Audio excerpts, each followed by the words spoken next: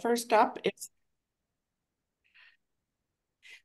is approval of the agenda. So may I have a mover for the agenda of March 21st? Joanne? Yeah. Seconded by Didn't hear Chris? Sorry, I can't see very well. Seconded by Chris. All in favor? Okay, great. I guess I should have asked if there was any additions to the agenda, but I didn't see any. So hopefully that's okay. Okay, item B2, declaration of pecuniary interest and general nature thereof. So, if anybody wants to declare any conflict or pecuniary interest? Seeing none. At this point. Okay, that's great. And then item C, reports to be received as information. So we will be discussing all of these throughout the agenda, but first we need a motion to receive them. So may I have a mover? Chris, seconded by Sean. Okay, great. All in favor? Okay.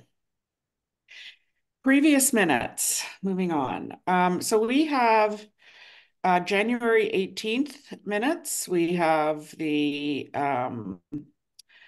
February 5th e-poll and the February 15th minutes of the committee of the whole. So, Lori, do we usually do these individually or can we do them in a group? You can do them in the group, but if someone says someone wants to do them individually, or they could even bring up now if they have any changes, they could do that. And then we can maybe vote for them separately if there's that, because some would be amended and some would be as received. Okay. All right. So I have a mover then. So are there any items people wanted to clarify or any omissions?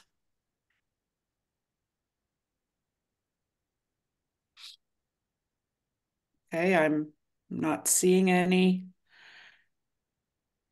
Okay, so I got a seconder already, so I guess technically I should have just had a mover.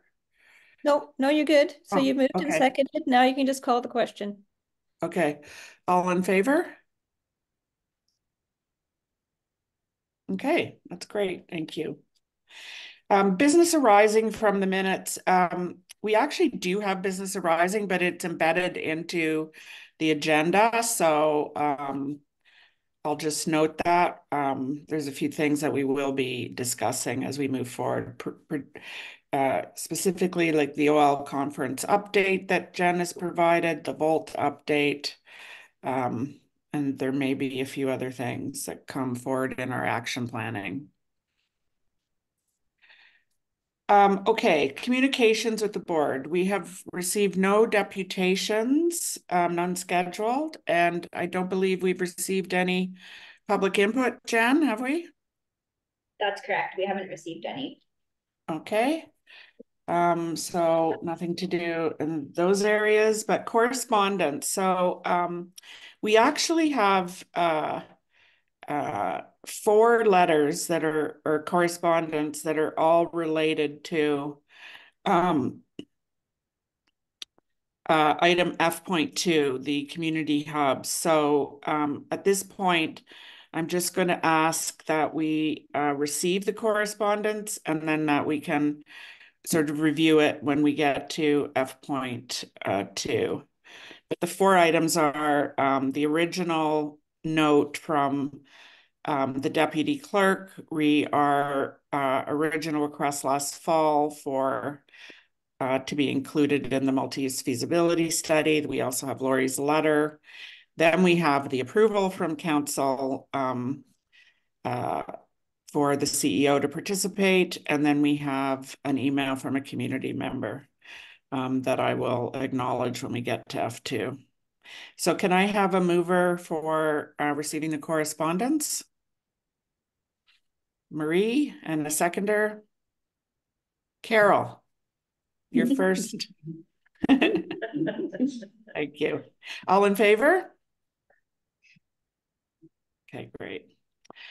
All right, so we're going to start our strategic plan updates and action items with a what looks like a very interesting presentation from Alessia Ferris, our curator of the Craigleith Heritage Depot. Okay, I'm just pulling up the slides for Alessia, so I'll just need a moment here.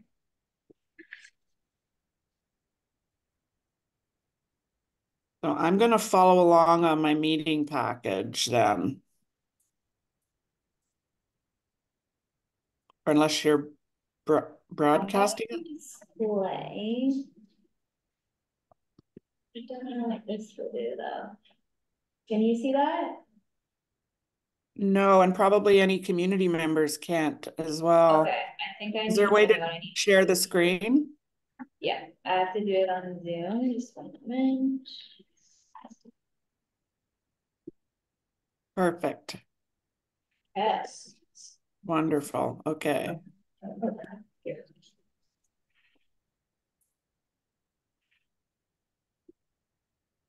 And maybe you could make it full screen?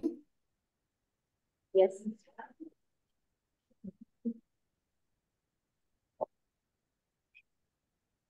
What? You just go down to the little icon on the bottom right. It looks like a computer monitor. Bottom right. It might look different for you, Julia, just because I'm doing it through Zoom. Okay, that's fine.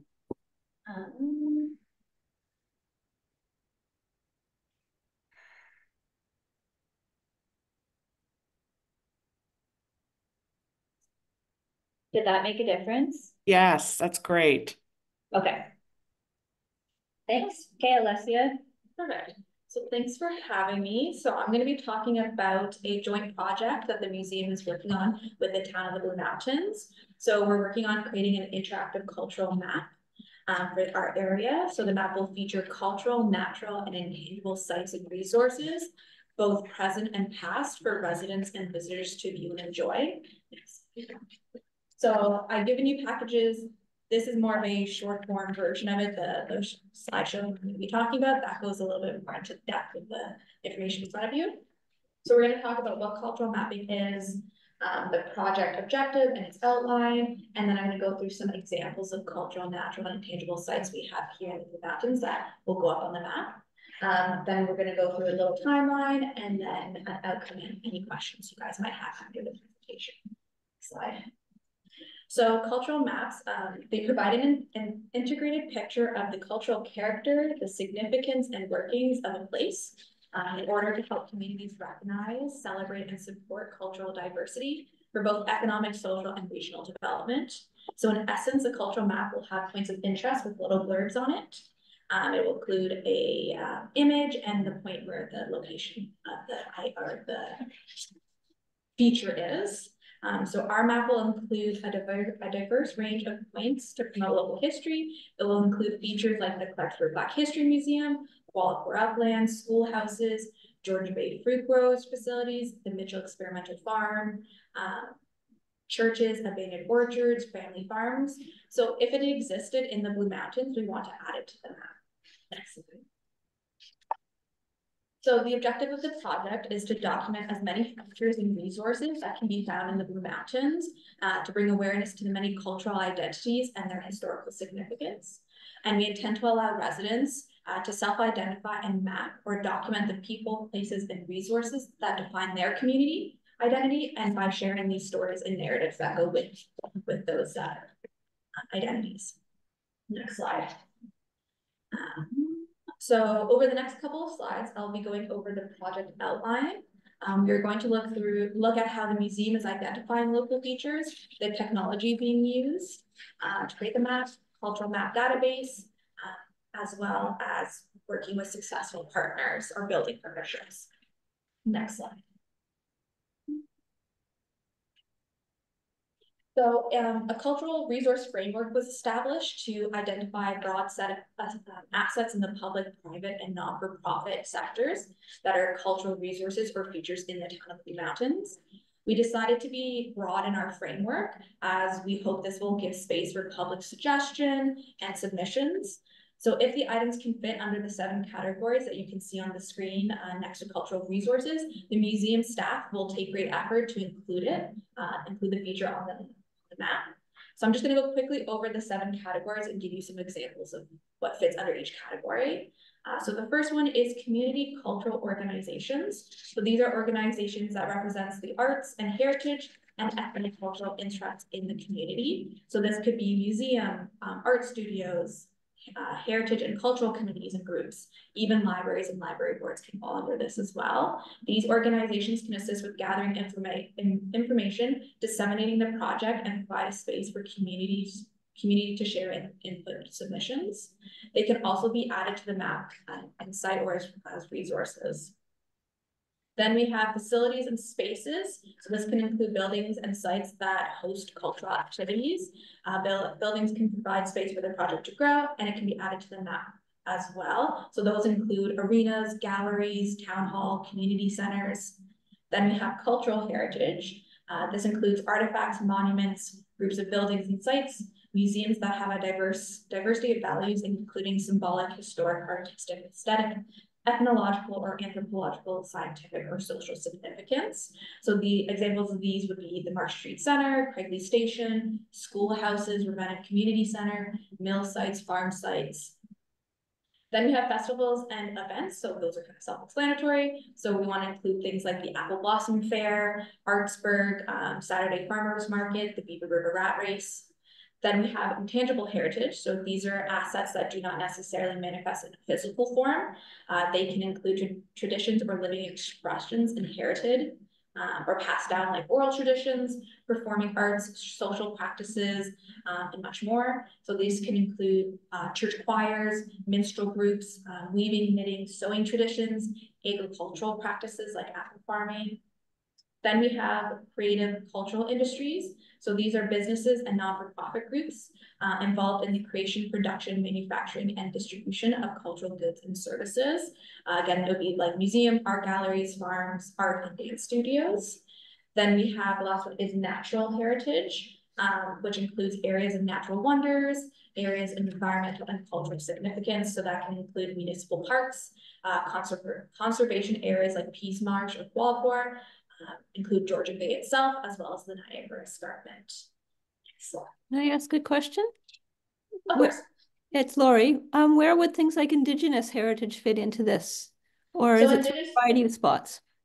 Technically, it could fit under both cultural and natural, as well as intangible. So Indigenous history, we find kind of does all 3. So each one, it won't be put into specific categories like this. On the map itself, on the map, it will just literally be a point with information. This is just to help people give ideas of what we're looking for. Sometimes when you do like a little bit too narrow, you might forget items that could go on the map. And we want to make sure that we're including everything. So yeah, Indigenous would fit under both or all 3, cultural, natural, and intangible heritage. Thank you. Then we So now I'm going to talk about the tool we're using to create this map. So we've partnered with the town's GIS system or team to use their GIS system to create the map. So by using the Town of Blue Mountains GIS system, museum staff will have access to the map through the town servers. So we plan to work with GIS to have our museum staff train on the system so that we can go in and make corrections and additions as long as it's okay with the GIS team. The GIS mapping combines geographical data with layers of information to create interactive maps. So the plan is to use the 1872 map, which is similar to the map that's on the screen. This was a little bit earlier, sorry. And superimpose it over top of the current map for the town of the Blue Mountains to give it more of a historical feel. But we do plan to put both newer items, not just historical items on the map. So rather than reinventing the wheel or outsourcing GIS to another GIS platform, which some other maps have done, by using the town system, we have better control of the map, and it can be integrated into other town maps in the future if the town ever wants to use it for any other type of mapping. Next slide. Can I just ask a question? So where would, for example, Lori's question about Indigenous heritage, how would that show up on a map? So would we it won't be putting the actual sites up where people could go and visit them. We will try to, luckily, quite a few of the sites are quite large.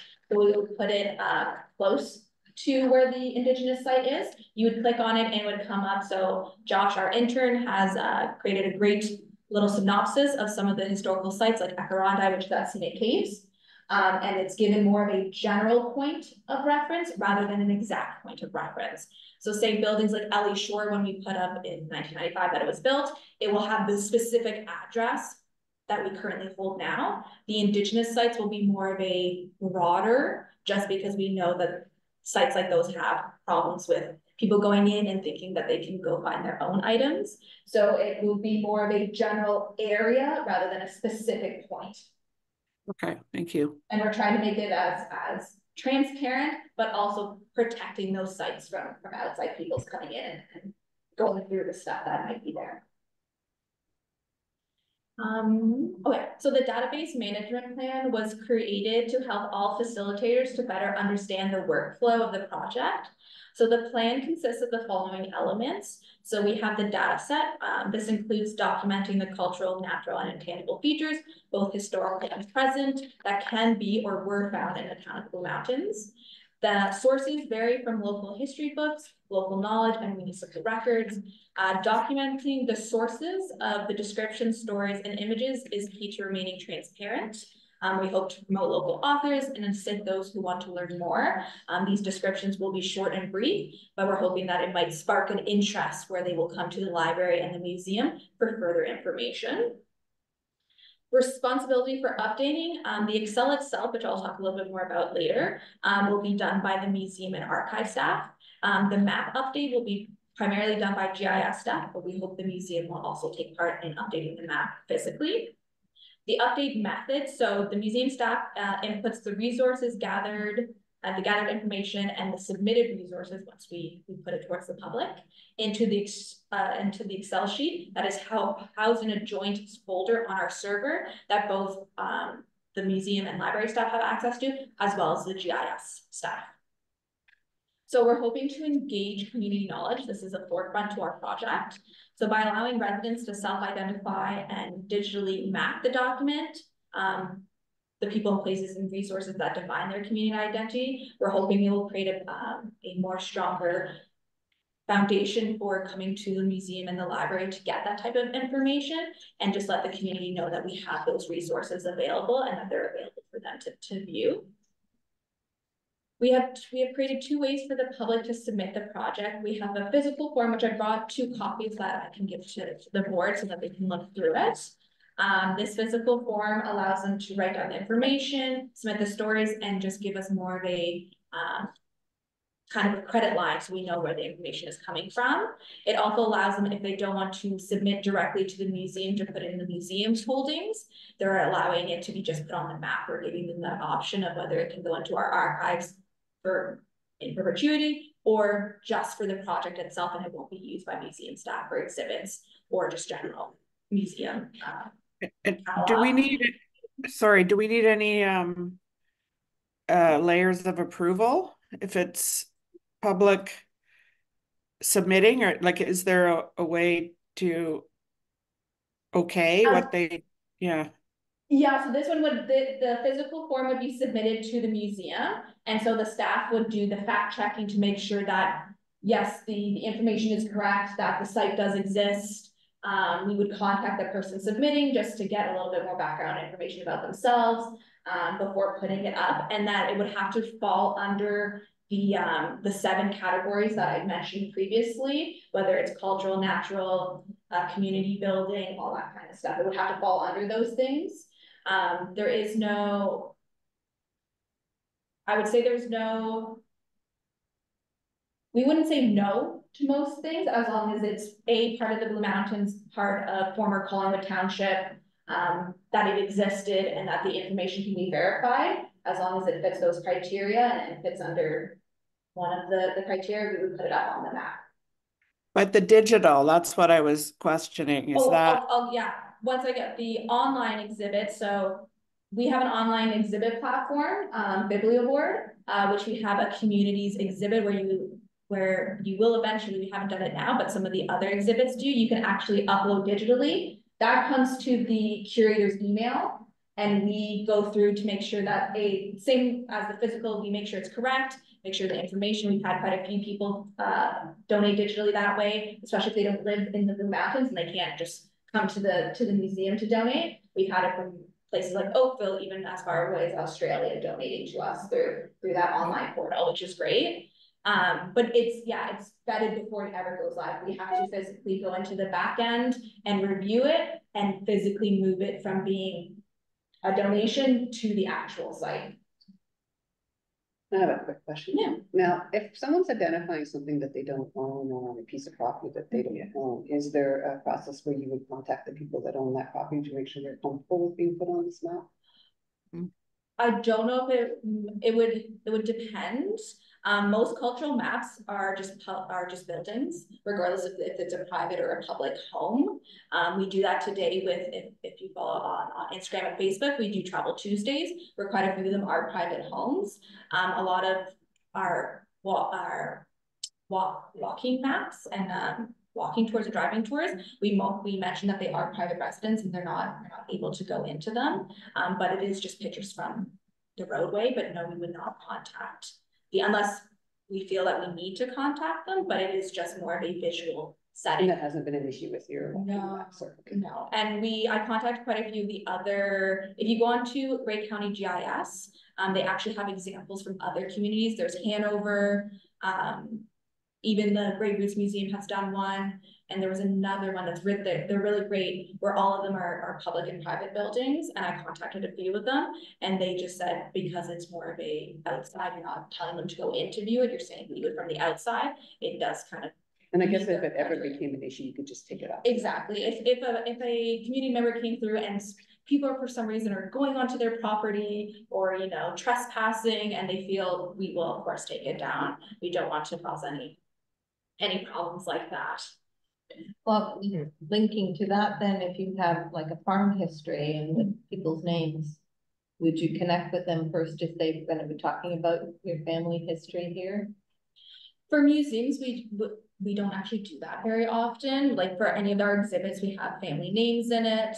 If the family ever came by and asked us, we don't want that, please take our names off, we will gladly do it. Okay. But for most part, when it comes to museums exhibiting and that kind of stuff, we do put the names. Obviously, we don't put modern names down or modern addresses down, but the map is a little bit of that gray zone, where as long as, you know, it's pretty public record at the moment who lives where. You can go on to Ontario Lands and type in an address and pay a bit of money, and you can get the whole background of that house and who owned it.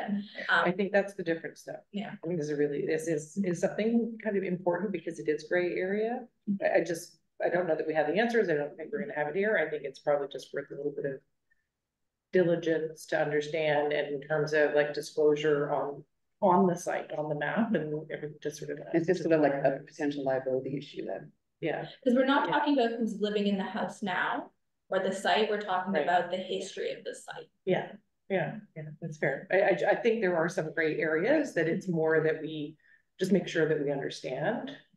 If it's a risk, it's a risk, and but that we're fully disclosed and aware of what those might be. Yeah, says Sheila. We can look to that. Yeah. So now that I've given an overview of the back end, I'm going to briefly go over the database itself. So we created an Excel where all the information, images, and locations could be compiled. It is equipped with 24 tabs where staff members can write or input information. So the Excel was established to function as a growing document. The 24 tabs are based on We use the Collingwood Township book, where they kind of grouped communities together. So we decided to keep it that way just to make it easier for us. The feature descriptions will vary by location and information available. So the map and its text are a tourism tool to foster local and visitor interest into our communities past and present. The descriptions that you find will be brief, and we are aiming to include community stories rather than historical text. Many visitors to museums, historical plaques or signs and maps do not statistically engage with large write-ups, preferring condensed descriptions that are more fun and engaging. An image will accompany the write-up. Images will vary by decade.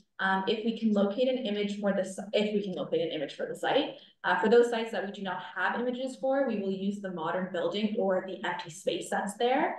It is our hope that some may see the historical image is missing and prompt them to donate their own image.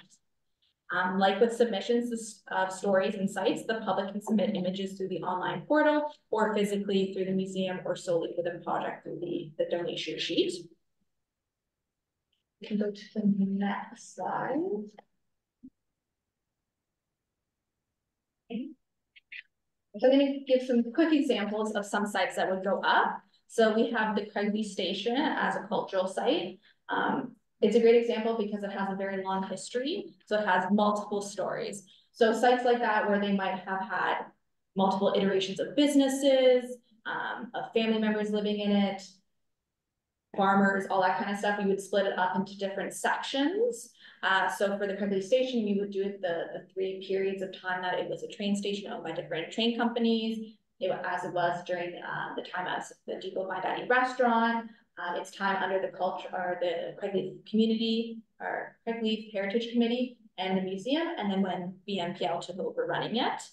Then we have businesses like the Car Bros & Co., which is a cultural site. The building is still present on Main Street, Thornbury. So we would talk more about what the business was, but the people who started it and who ran it and why they did it. Then we have places like that? Sorry, what building is that now? It's the hair salon. It's the hair salon. Oh, is it? Oh, right, Marion's. Okay. Then we have the Georgian Bay Fruit Growers, which is a cultural site and agricultural site. It's in the bottom, you can see it on the left-hand side. It is now Thornbury Cidery.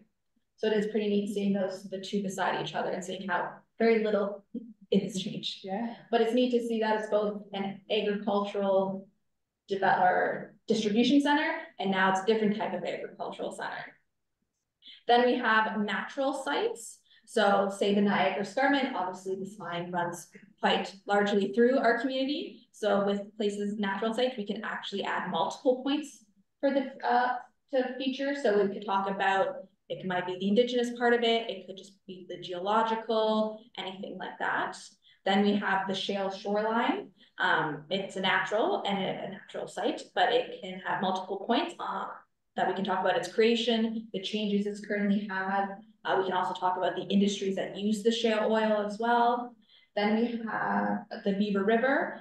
Again, multiple points that we can talk about different aspects, whether it's biodiversity, the flora and fauna, the power that it's created, all that kind of stuff, which is pretty neat. We want to go to the next slide. Then we have intangible features. So that would include things like the Beaver River Rat Race, which it has, again, multiple points. As you can see on the map, you can see all the different points on the map where we can put multiple pictures. We can even we have a few actual stories from the ones who actually sailed down the river, which are quite fun that we want to add. Then we have things like the Apple Blossom Festival, which is at the bottom there. These agricultural festivals had a big part in our community, and we want to make sure that the ones that no longer happen are still remembered in history. This one's quite neat because we have very few artifacts and archival material from the site. So hopefully when we mention this in the map, that people might add pictures and ribbons that they want, all that kind of stuff. Then we have, this one is a little bit different. So we are wanting to include people in this map. So we can take Edith Marsh, who's the lady in the white dress. So hers is quite neat because she fits under cultural, intangible, and natural heritage. So her as a person, her writing, and her environmental activism with Peace Marsh, it is very neat that she can fit under many different things. And we have quite a few people who do fit under multiple different sections, and we want to show their impact to our community. Next slide. So considering potential partners. So the museum is open to having partners join who are willing to assist in the completion of the map. Partners can include groups or societies or just individuals. So while planning out the process and understanding the technological platforms and establishing an initial listing, it has always been the end goal to have the public involved in sharing, researching, and submitting local history documents, photographs, and stories. Next. So here's a little bit of the timeline. So March 1st, we had both GIS and ourselves had access to the same folder. So we had around 10 sites ready to go with image, description, and location. We have around 75 that currently just have description and location, and we're still working on looking through our archives for the images. So from March 1st to June 1st, we will continue to upload and add images that the GIS team and hopefully our team can add up to the map. We're also hoping that sometime in end of April, beginning of May, we can do public information sessions to help gather the stories. And then June 1st, we hope to do a soft launch where we put up 10 sites where we can have the community then come between June and July to give us kind of feedback on things that they think we're missing, terminology that they think we're missing, kind of the bugs that we want to kind of fix before we do the full grand launch at the beginning of July. And hopefully by then we'll put 75 up July 1st, have that for the summer. And then after the summer, we hope to put at least 10 up each month until we hopefully run out of sites to put up. And that is the presentation. That's cool. That's very cool. Impressive. Alicia, have you considered, I was thinking of partners, wearing my teacher hat. I know there would probably be a lot of curriculum connections, like through the Ontario curriculum. So maybe someone could dig up the connections, like there, you know, I know in certain grade, they talk about community and like, so basically grade 1 to 6 is social studies. And then in grade 7 and 8, it switches to history and geography. So like probably there'd be little items in each grade that might have a connection. And maybe as a class project, you could have a keen teacher lead their students into possibly submitting something. Yeah. And if we can dig up the exact connections, then we would know which grade level teachers to connect directly and suggest that connection. That's great. Alicia, do you want questions now? Yeah. Chair, Madam Chair. Sorry, what? Can we proceed with questions? Oh, yes, absolutely. I found it very interesting, the whole concept. I'm just curious as to what triggered this whole initiation of this project. And what the town is contributing to it. Of course. So in June, the Blue Mountain Historical Society, Sabrina as our CEO, myself, and Tim and Ryan from the town met in our garden and talked about a joint project with all 3 groups. At that point, we were talking about it, kind of laid it out. So museum staff kind of just started gathering the information because we knew eventually it would go up. There was a little bit of a miscommunication between the groups. Unfortunately, emails were not replied to, so the museum staff just continued to go along with it. In December-ish, I would say, finally got in contact with the Historical Society to get them on board and have them help us write the information. As it stands right now, they're still working through themselves as a group and coming together. As now they haven't submitted any information, but hopefully I've given them a list of 15 rather than giving them, I gave them access to the Excel that had all the tabs where I said just choose some of the sites that staff had already written down, but maybe didn't put descriptions on, or if they themselves noticed sites that we had missed, that they could put it up themselves. They needed a little bit more direction, so we gave them a list of 14, and hopefully they're able to complete that 14 by the April 17th. I think I gave us a deadline. But as of now, it's just been the museum staff writing, collecting the information, collecting the images and the stories. And for the town's part, it's just been mostly the GIS system, where they're going to do the kind of back end data entry onto the map, and we're doing more of the historical gathering of that information. So what do you consider a measure of success coming to the conclusion of this project? What are you hoping for in terms of outcomes? I'm hoping that people will be able to view the map, visit some of the more public sites, say like the Ravenna Community Center, Craigleith Community Center, the station, Clarksburg Black History Museum, visiting our downtown, and then also for a lot of the newcomers coming into our area who want to learn more about the community they've just joined. We're hoping the map might be a good starting point for them, where they now know that, you know, they can come to the library for books, they can go to the museum for information. There's actual plaques all around our community. I think we have around over 25 historical plaques throughout the Blue Mountains that they can go and learn more about specific sites. So our hope is just that it will bring more awareness to the deep culture that we have here. I think a lot of people aren't aware of the mill sites, the agricultural. They just see what they see now, and a lot of those buildings unfortunately have disappeared. Most of the mills have disappeared, and they don't even know that in their backyard they might have had a mill. So we're hoping that it will kind of bring them I didn't know that was right next door kind of moment, and that they will appreciate it and promote it.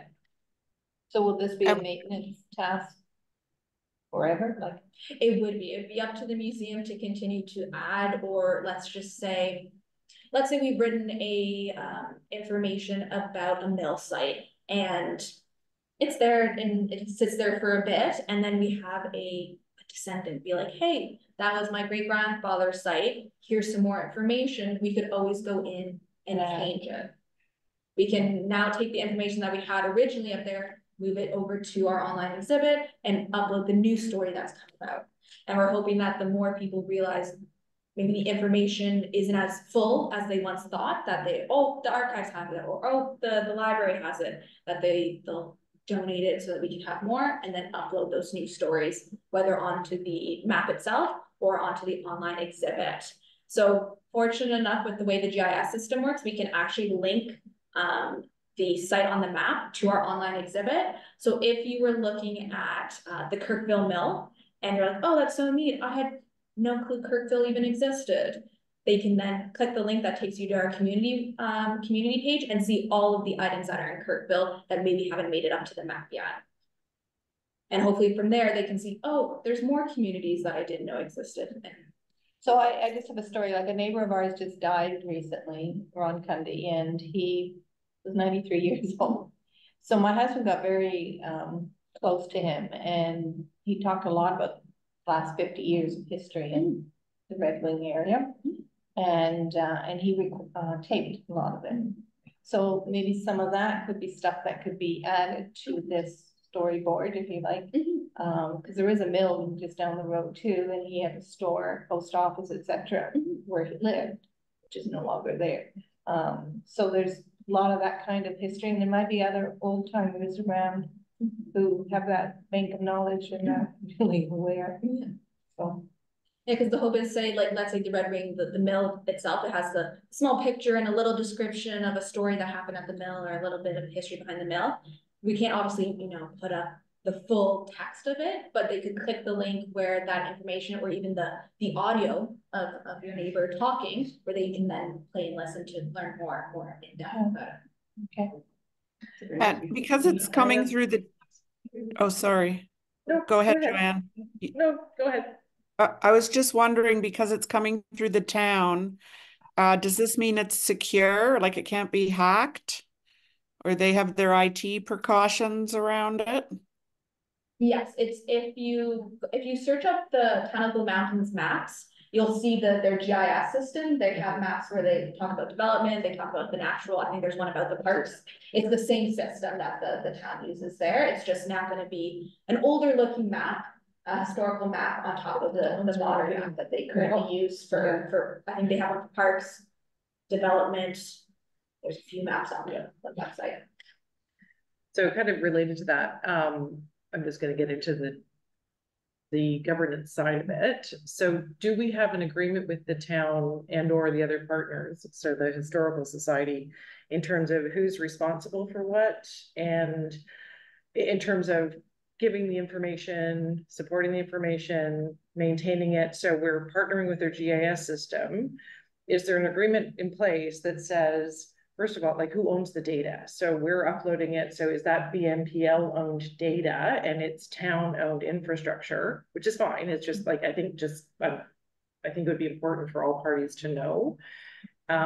And then I'm thinking down the road. So when we're looking at annual budgets, because the town, this is a resource, the town then has to also have, if there are requirements within the platform that somebody in town IT has to update and make sure that it's always the latest version for our needs, because their needs may change. I'm just thinking there's that, we should probably draft something, and it's mutually beneficial for the town and us, just to be really clear on those roles. And then, because essentially somebody new will come in and they'll go, oh, I don't know, what's this thing? Oh, well, we don't need that because that's the library.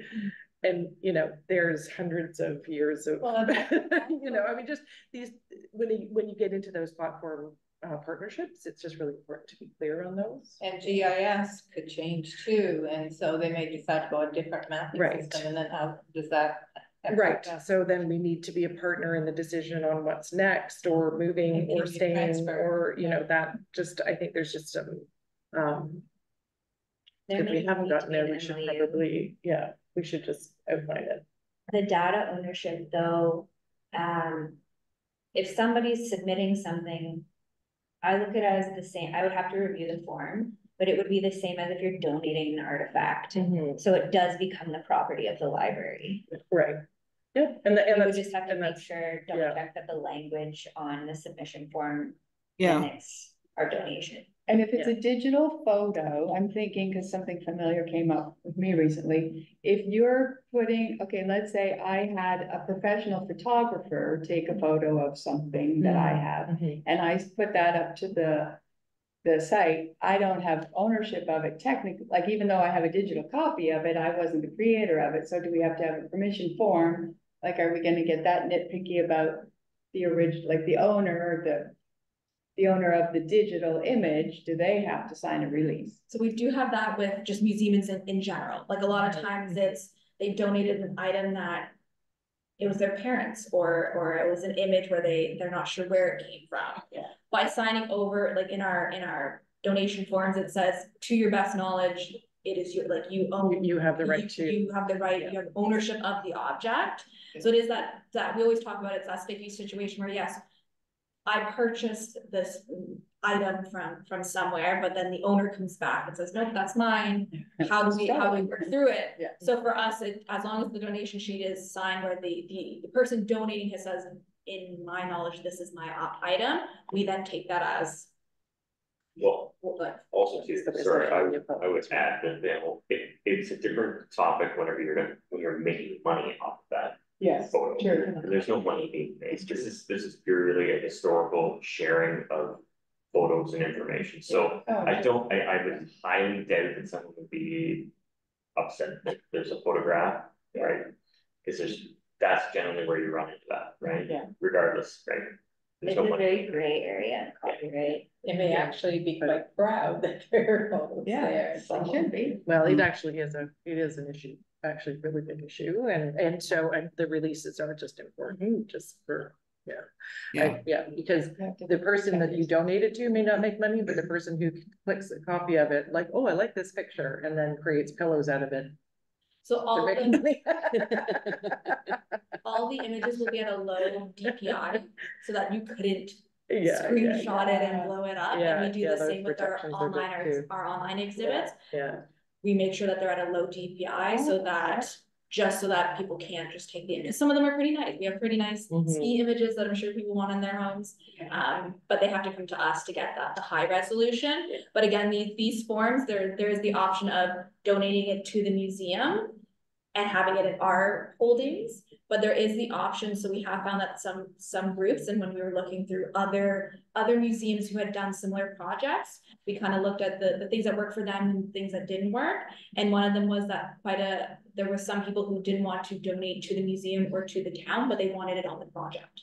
Right. So they wanted that kind of separation. So we've given the option on these forms that you can either donate it to the museum for their repository holdings and we put it on the map, or they're donating it specifically just for the map. So if for some reason, 20 years, 10 years from now, and GIS goes kaput and it will disappear, but the information, we will still keep the wording because we still have the donation sheet that has all that information. Right. Same with the idea of if for some reason the site does go down, all the items that were donated specifically to the museum or that were in the museum and archives holdings, we will always have that information. It just won't be in a map format. It will be in that Excel database that we will still have. And we've been using that database not only for this mapping project, but for social media posts, for exhibits, for all those types of things that have just helped the staff learn about the community. So there is that, it makes sense for the MOU for it, but we don't have to worry about it disappear, like the information disappearing. It just won't be in that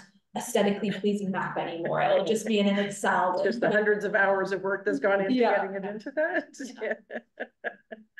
At least the hours of information gathering hasn't disappeared. Just the upload part has disappeared. Yeah, that's fair. Great. So a quick question. Yes. You have in your timelines a soft launch. Do you have a communications plan put together around this at all? Are you going to put it on social media? Like, how are you going to get the message of this out for people to use? So we're going to go through our own social media and our own platforms, but as well as the town's communications department. We'll let them know all the dates for even the April and May when we're doing the gathering of the information. We'll let them know so that they can put it on their call outs, and then we'll have it on our own newsletter. Because I think it's really neat. So you wouldn't want it to be hidden or buried with all these other We've also luckily have, like for the museum side, we have a couple contacts at radio stations, a lot of the newspapers. So this project will be one of the ones where we hit all of our marketing points rather than maybe smaller projects that we might not hit the big ones. Like the review, which most people read or look at. And in person, like at the farmer's market in the summer, then people, like a face to face, you could explain and show them. Did you think you want to bring this to council to get that kind of attention to? Was that something that you thought about or considered? I mean, Not yet. We did have a meeting with the municipality, was it yesterday, to talk about all of this. Okay. And at that point, they didn't want us to bring it to council. With that said, just to go back to the communication stuff too, because this is your first meeting, Carol, the way that our website works too, the media knows where to go to grab. So we'll do at the end of all of our board meetings, we have our key messages. There's also certain pages on our website where you can subscribe. So if there's any updates, so there'll be like a project page for this as well. Why didn't they want council to be aware of this? Did they say it? Because at that point, I think it was just, it's a library-led project and we're still sort of finalizing deadlines and things. That's just sort of our goal for a soft launch. So it's possible we'll meet with them again. But the communications director also just got back from a month off. So I think he's also catching up. Oh, it's just a timing issue. It's not, you can't do it. It's not now, but maybe in the future. It might also be to what purpose. They might be thinking, if staff are thinking if it's a library project, council doesn't need to approve it. So council has many other things they have to, that might be like there's a mini. Not an approval, it's for your information. Yeah. Because this has town implications, I would think, to the community and visitors. Yeah. I mean, we're targeting visitors and tourists and new people landing here. No, I think it's a good idea. So the response was not yet. It wasn't a It no, it wasn't was a no, not but yet. not yet. Yes, that's. And the way the communication from after today will work and what we talked about is all of our meeting minutes and our entire and Alessia's presentation will go to council for information. So council can pull that information and have either our counselor to speak to the item, or should I be at the meeting, I can speak to it as well. So that'll be the first level of communication between library and town will be through the minutes of today's meeting. Yeah. Okay. I sent you a chat, Jen. I'm just wondering if you could fix the typo on the top of the page I before. saw that. I will do it. I couldn't do it in real time. I didn't want to That's all right. touch the technology, so but yeah, I'm we just- will fix it. There I'm are just- some typos in here too, so I might want to proof it again. Yeah, I'm just conscious of time. So it sounds like we're receiving this for information at this point. Thank you, because it's phenomenal. Yeah. And huge kudos to this really great. Yes, thank you very much, Alessia. I say, so is there going to be some movement on the idea of an agreement? I think So that's an important point. Okay, so we should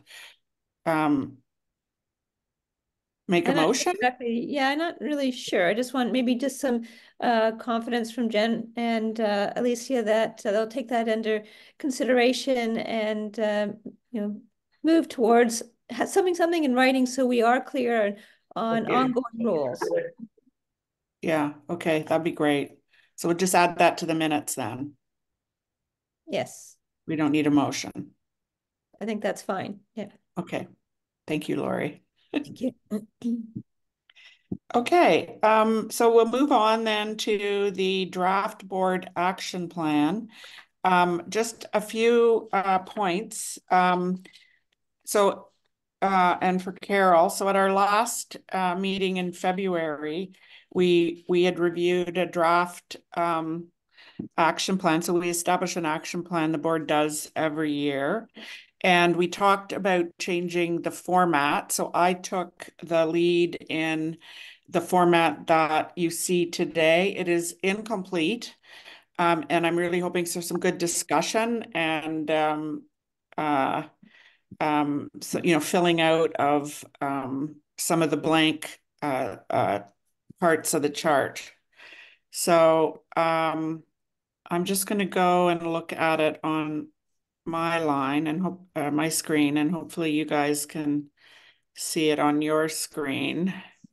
But I also wanted to point out that the very first, so just to orientate you to the format, the goals are along the left. So those are the same goals that were established during the strategic plan process that occurred with the last board, library board. So from what I understand, Lori, we review this once every 4-year mandate. We review this strategic plan. And so we'll be doing this at the end of our 4-year mandate. So, but we are working with the goals that have been established. Can I just clarify, and sorry, is this supposed to be just the board or is this everything? Yes, just the board. Okay, yeah, thank you. Yeah, so that's the other change is that we've asked Jen to pull out the CEO. Before it was kind of mixed together, and we felt that some of the things on there were really not board responsibilities. So this is intended to be just the board. It you know, you may say, oh, I don't think this should be in here. That's fine. This is quite a rough draft. I'm not sure if we'll be able to get through it all today, or if we're going to need another maybe committee of the whole to do that. But just thought we should have, and we do have the majority of the meeting time left to do this. So in this format, we've got objectives, actions, and measures that are aligned to the goals. In some cases, I haven't separated whether they're CH1, CH2, CH3, but in other places, they have been, just because they were already organized like that. So just bear that in mind. Be gentle as you look at this. And then in the measures, again, I think we need more time to really think about how will we know if we're successful. The one other thing I wanted to point out is the very first objective, maximize use of current space. This will be the first time you've seen this. I think the benefit of using a slightly different approach is it seemed to jump out at me that when we talk about expansion and facilities gaps, that we really want to be able to assure council that we're doing everything we can to maximize our current space. So that's there also for your comment. So I don't know. Yeah, sorry, Lori. Yeah, no, I think that's an excellent addition. My only question is I guess the timing, and so we need to hear from Jen about how should we go about reviewing the current utilization, identifying options to maximize space, and kind of, that's something that can be done in the next, whatever timeline. This is this year's plan. So that's between now and December. I guess that's a question we have to ask throughout all of this. Who's doing what and when? Yeah. Yeah, and maybe I think will be a bit iterative, but maybe the next version needs a timeline and responsibilities. Good point. Yeah. But I think it's an excellent addition, Julia. I think you're quite right. Yeah. Thank you. So how do you want to go through this? Some of it is familiar, should be familiar because we would have seen it last month. This is the CH goals. So on one page, which I think is reasonable. I don't think we want to overcommit. Could you move it up the page a little bit, Julia? Sorry, Jen. Yeah, thanks.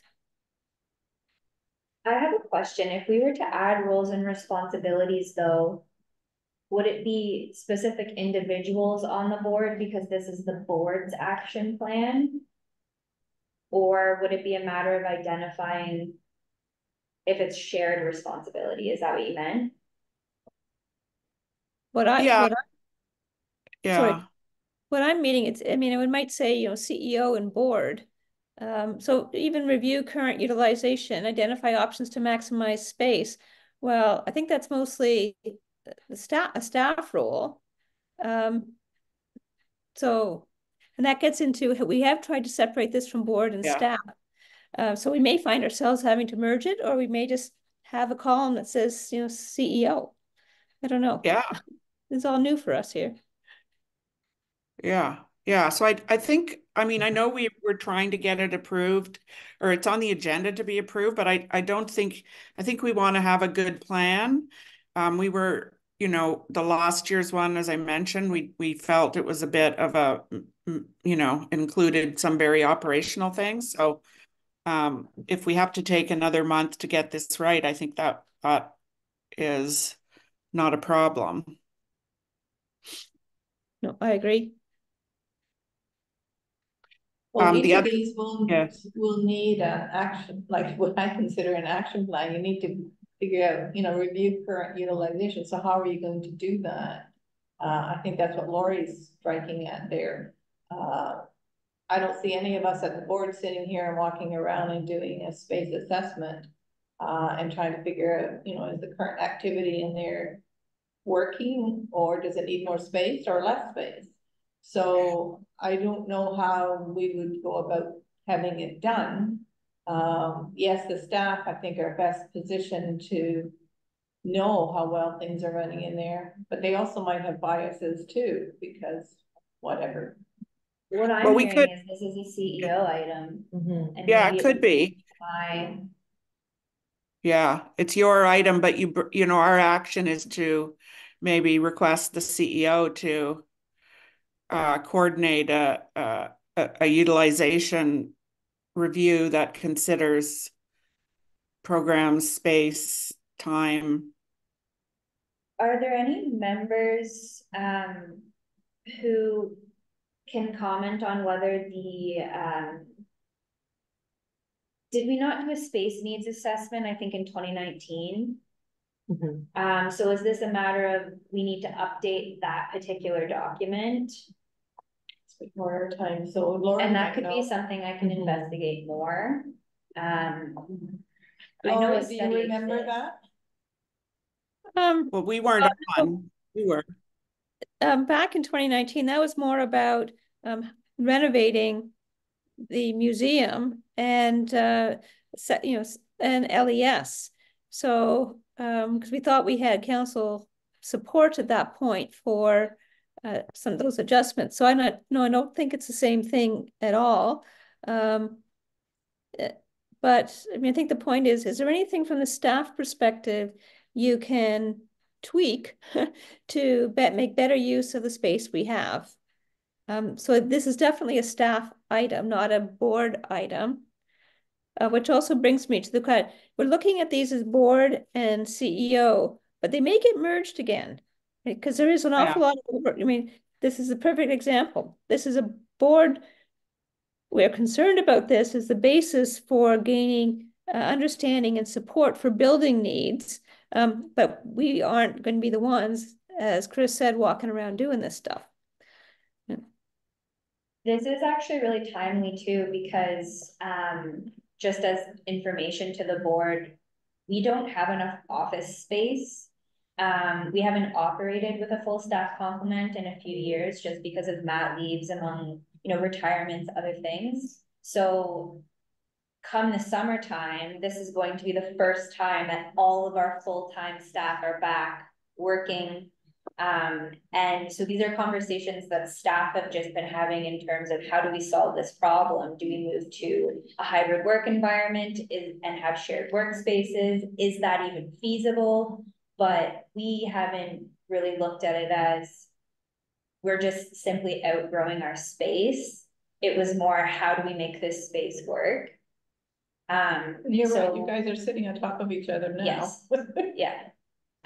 So I had a hard time conceptualizing this, but now it's sort of, these are things that I could see falling into, whether it's a staff report outlining how we're currently using our space and simply identifying these are the ways we've considered making it work, but there may be certain areas that we can't. Portable and put some. Yeah. Somebody else made that joke.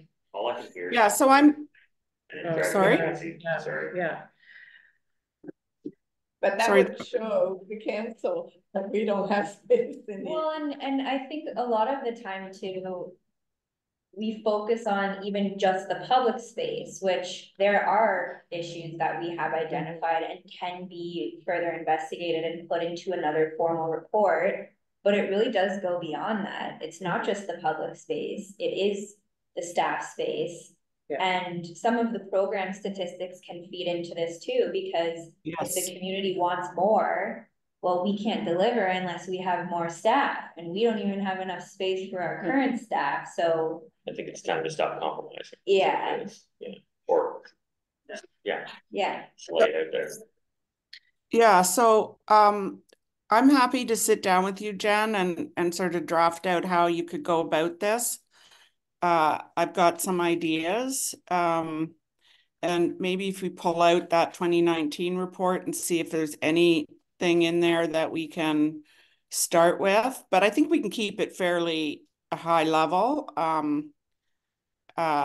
So I'm thinking we could rewrite this action to say, you know, direct staff to complete a utilization review that addresses program space and trends, office space requirements, options, and next steps or something.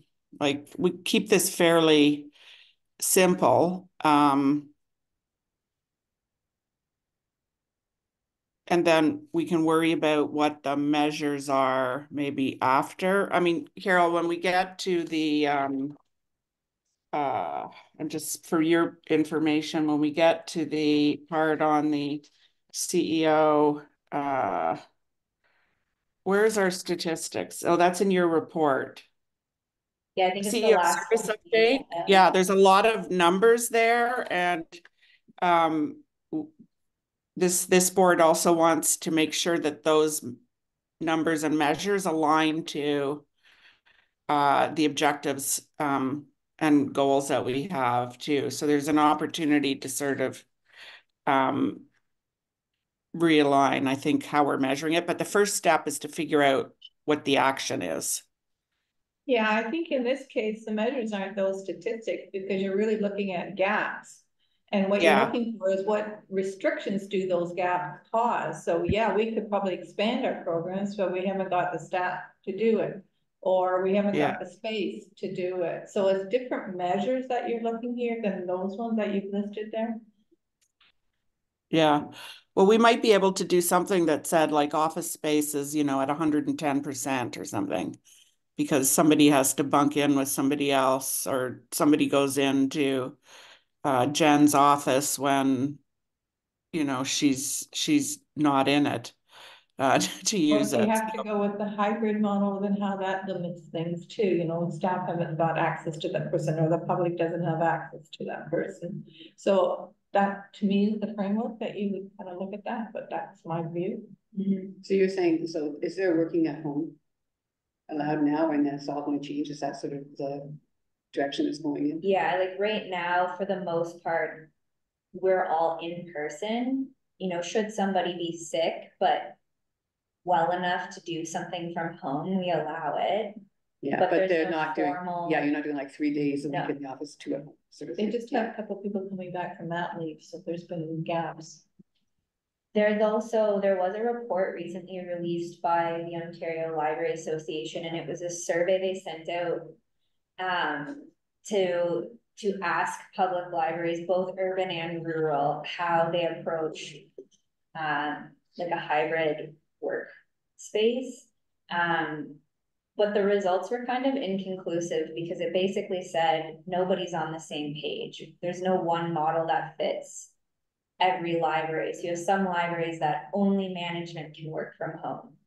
You have other libraries where maybe some of the programming staff can do program planning from home, but deliver the programs in person. You have some staff that just working from home is not an option. They don't want to do it. So there's no one model that works. Perhaps, like I would say, talk to Sarah at HR Town Hall, because she's developing the same program. Yeah. So why recreate it again? Right? You can, because we have a multitude of different work that happens at Town Hall, right? Yeah. Like if you're a water operator, you can't very well work from home, right? And it's the same with circulation. Yeah. So, or a snowplow driver. Hard to do that from home. Right? So there's the same kind of complexities. So maybe Sarah has something that could help you in that.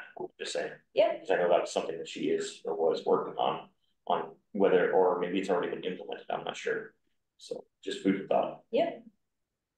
But I think that's probably something the board would want to have input onto if you were changing or adopting that policy, right? So that's if you were, moving to a work from home policy, that would be something you would bring back to the board, correct? So that could, yeah.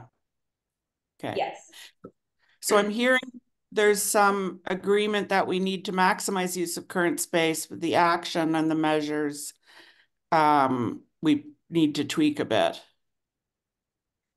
Can I just also go back to that 2019 assessment?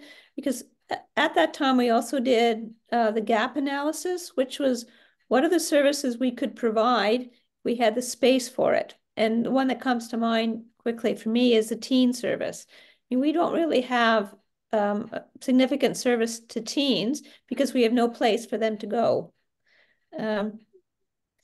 So what could you do to accommodate teens in either of the two buildings right now? Pretty much nothing.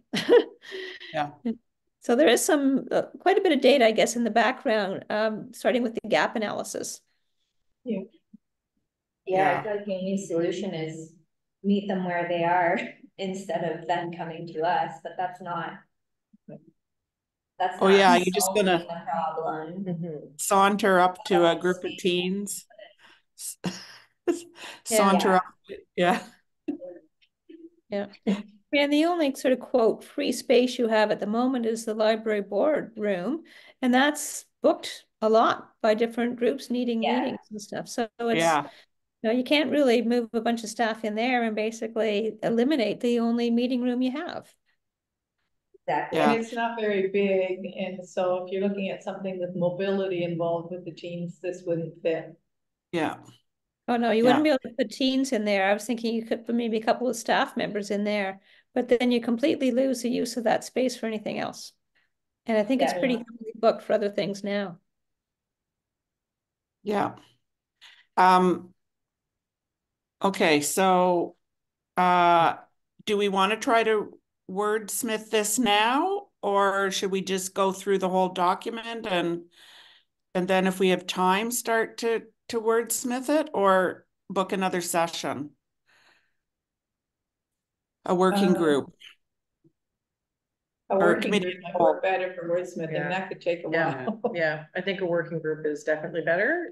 I feel like identifying what we feel are the board, so the big buckets of board actions. I think that's because I think we're still in a combination, and that's where the wordsmithing will help. But,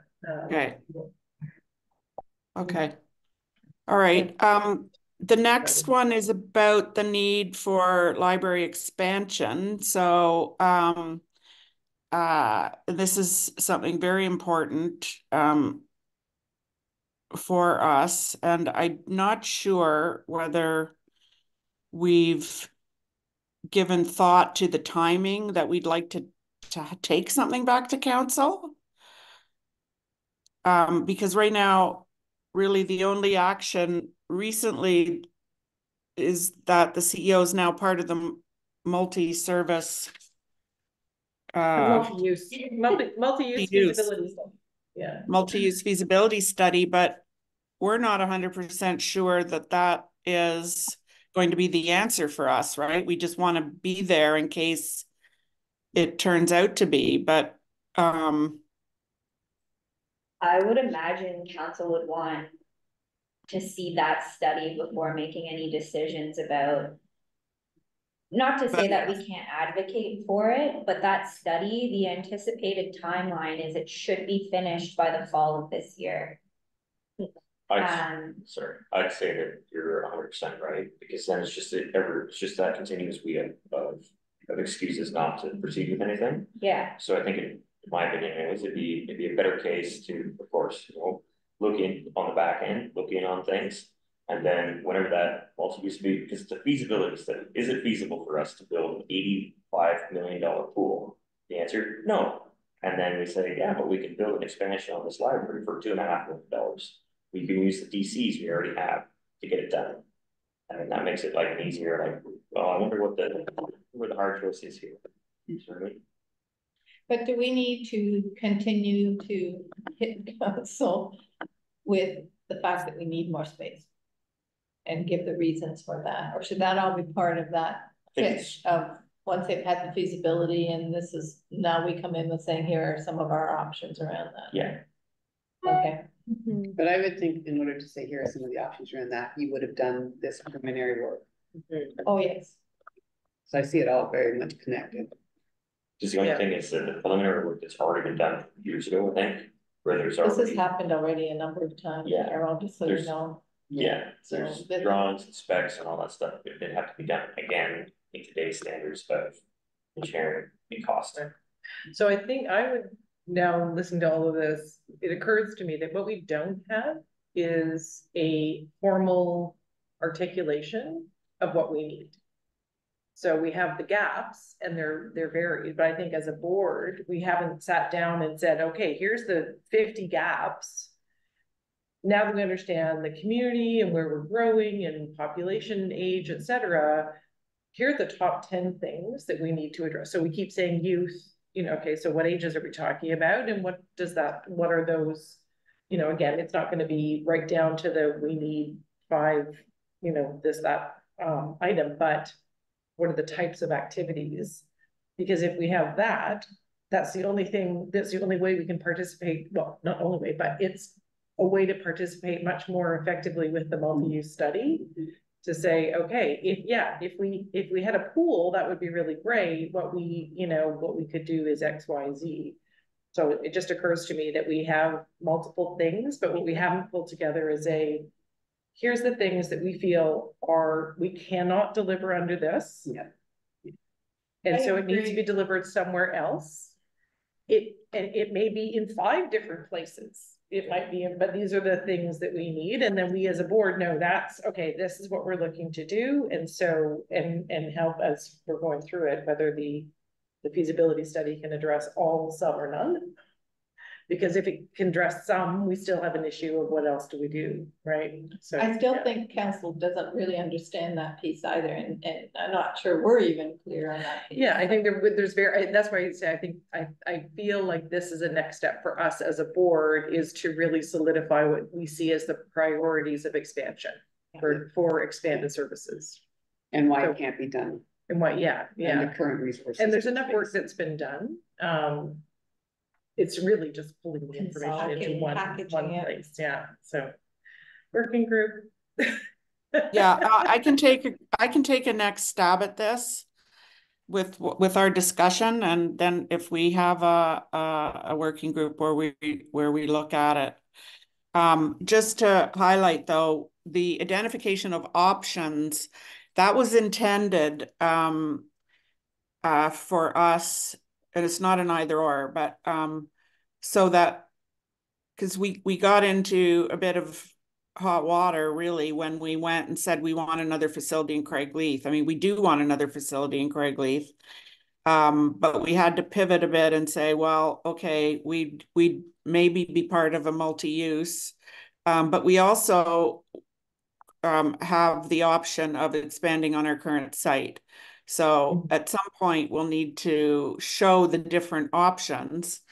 And if we get nowhere fast with the multi-use or with the Craigleith, I mean, that may be our next best option, is to know what exactly we can do with our current site. So. And I think it's all part of that. Yeah. Okay. It would be interesting to see too, from a municipal perspective, is, and I would have to go through all of plans, but has the municipality identified lack of youth engagement as a priority? And so is there a way where, okay, if we know for expansion, one of our reasons is we don't have a space for youth and we're excluding that demographic, then do we need to work together on a strategy to engage youth? And who does that? Well, obviously the library would be, I mean, I could be biased because I am a librarian, but who would do that? Who does youth programming? It would be the library. So it may be a matter of, it could be a collaborative effort, but it's like really pushing to show that we're all working together for the same. And I know that's been talked about before. I know Sabrina's mentioned that before, but I haven't seen anything in the town's plans though to indicate that the youth have been the target. It's sometimes a talking point, but then the next part would be municipally, then they want to, waste $300,000 in a study to figure it out. Yeah, I know. So, which this guy is sick and tired of throwing good money after bad for consultants and studies, right? Like we already have the people that can put the information together. which you guys, or you all did very well with as volunteers, that should really show what can be Well, done and the without staff spending. have a lot of resources too. Yeah. They should be putting things together too. Yeah. So, And we can always tie it back to the values, mission, and vision of the town of Blue Mountains, that we can prove that they dovetail with our goals, dovetail with their goals, and see what you want, we want it too. Let's work together and make it happen. Well, the arena could be another site for a lot of activities, but I also happen to know the arena is a lot booked up there too, so it's a need in the community. What I don't know is, there's been talk, and I don't know if it's just linked to the multi-use feasibility study. The campus of care, like they were supposed to talk about a recreation area in that area too, somewhere. And I would think that would make sense also then to consider youth as. so that was I can clarify that. So that's what happens, that very discussion is what happens when staff come forward, get thrown under the bus. When Ryan Gibbons came forward and made that like as an option for that land. Campus care wasn't even considered, right? It was that land that could be a facility, right? Yeah. And because it was an option, it's not his fault, but he brought it forward that something could be built there. Yeah. But there was never a plan. There's never been anything like that. It was just, it's kind of like one of those things where it's like time to stop throwing things out there like, hey, we could do this, because then everybody takes it, residents take it as being the word that, oh, well, where's the new arena going to get built? That's what I heard. Well, there isn't going to be a new arena. The one we have is plenty fine and far, far, far away from outliving its lifespan. Yeah, so we don't need it when then. Yeah. So, but that's what happens, is that one thing gets said in the public forum, and then it's forever just cast out there, like ripples in a pond.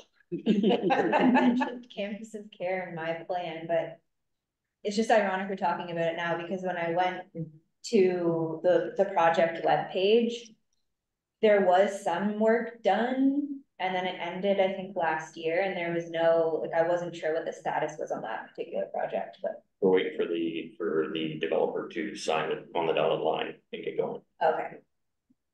Yeah, we kind of thought there'd be shovels in the ground by now. So hopefully, if we are moving forward through. That's on where the old truck was on the other side of town. Remember where the old yellow truck heading towards Goldsmith? Yeah, you can see it from. You know where Goldsmith is? Okay. Yeah, and there's a big field there. Yeah. It's divided by a water course. Okay.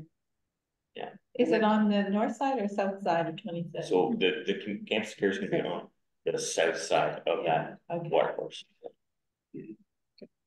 Sorry, Julia, No, the yellow truck's gone, so don't use that as your. Well, I'm just thinking we're getting lost in because these things are like we have to depend a bit on the town. So maybe we could move forward and focus on some that are solely within our ability to yeah.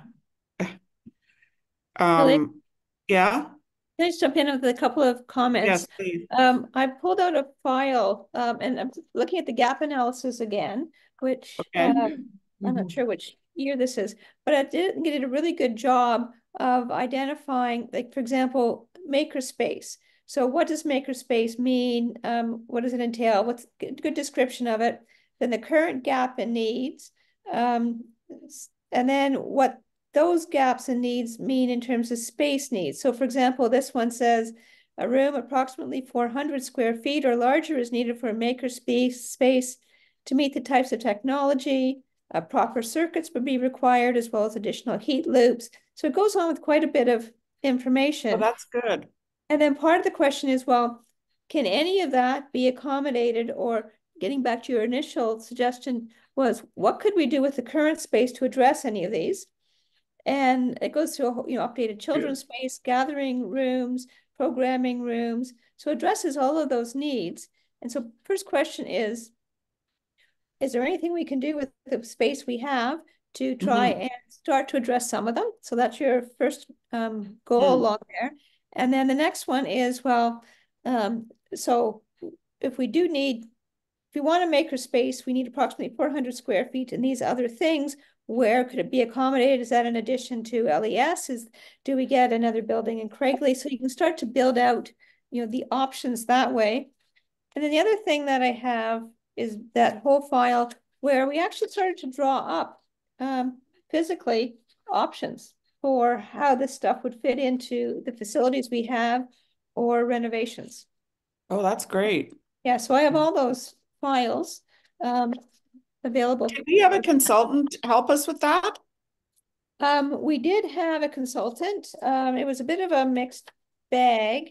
I mean, we've got, like full, full study here on, stuff, including pricing, which I know Sabrina wasn't very happy with some of it because they were using figures she thought were not relevant up here. They were Toronto consultants.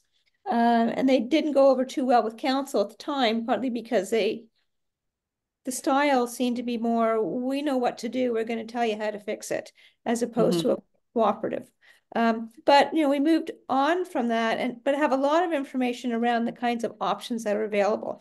So I think it's just a matter of taking a look at that historical stuff and updating it and be able to say, this is, we can tweak stuff here now. We've done our best in tweaking, but there's this is bucket of other things we simply cannot do without space. What kind of space do we need? Well, if we want a Craigleith facility, based on the Ruplo standards, don't go with anything less than 10,000 square feet.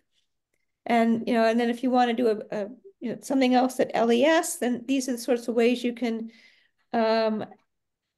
fix the building that addresses issues like our rotting pipes under the bathrooms or making them accessible. So you can also solve some of the building problems within the context of a larger build. So I think we have a lot of information. It's just a matter of getting our heads around it and trying to speak to council about that. I also strikes me, when I look at some of the stuff, this looks to me more like 2 years worth of work. Maybe. Not just 1 year. So we may end up writing both, sort of an overall plan sort of for the balance of this board term with some of the key milestones we want to hit within the next couple of years. Yeah. I like that, Lori, because it also signals how a lot of this work was done like before our term and how this is such a historical long journey. And again, council's all new too. So this is history they might not all. Well, there's a couple. Yeah, there's one that pontificated that this has been on the books for a long, long time that didn't support it. Yeah. So again, I think, and so Lori, I'm so glad that you have all of that. I was just thinking about the gap analysis. I didn't realize we had the other, but that's it exactly. I mean, as a new board, we need to review that and say, yes, we agree. Here are our priorities, and then say to council, this is where we're at. And, because we also have the decision of, we have development funds, we have, are we, I know nobody wants to do this, but, do we need to raise money to do something? But those are things that we have to go. And I totally love your point, Lori, about it's 2 years worth of work. Thought that might give us some comfort. Yeah. This isn't something we're going to do by next Friday. Okay. Is there anything else we want to discuss on this page before we move to the next one, which has nothing and under it for the board? It has a lot in the CEO plan. Well, I think it makes sense that there's nothing under the empowering services, because that really is operational. And that also sort of begs the question of we should probably put these plans back together again. And then we can see more clearly what is purely CEO. There's really, frankly, very little that's purely board, because everything you're doing as a board is supported by the CEO. Yeah.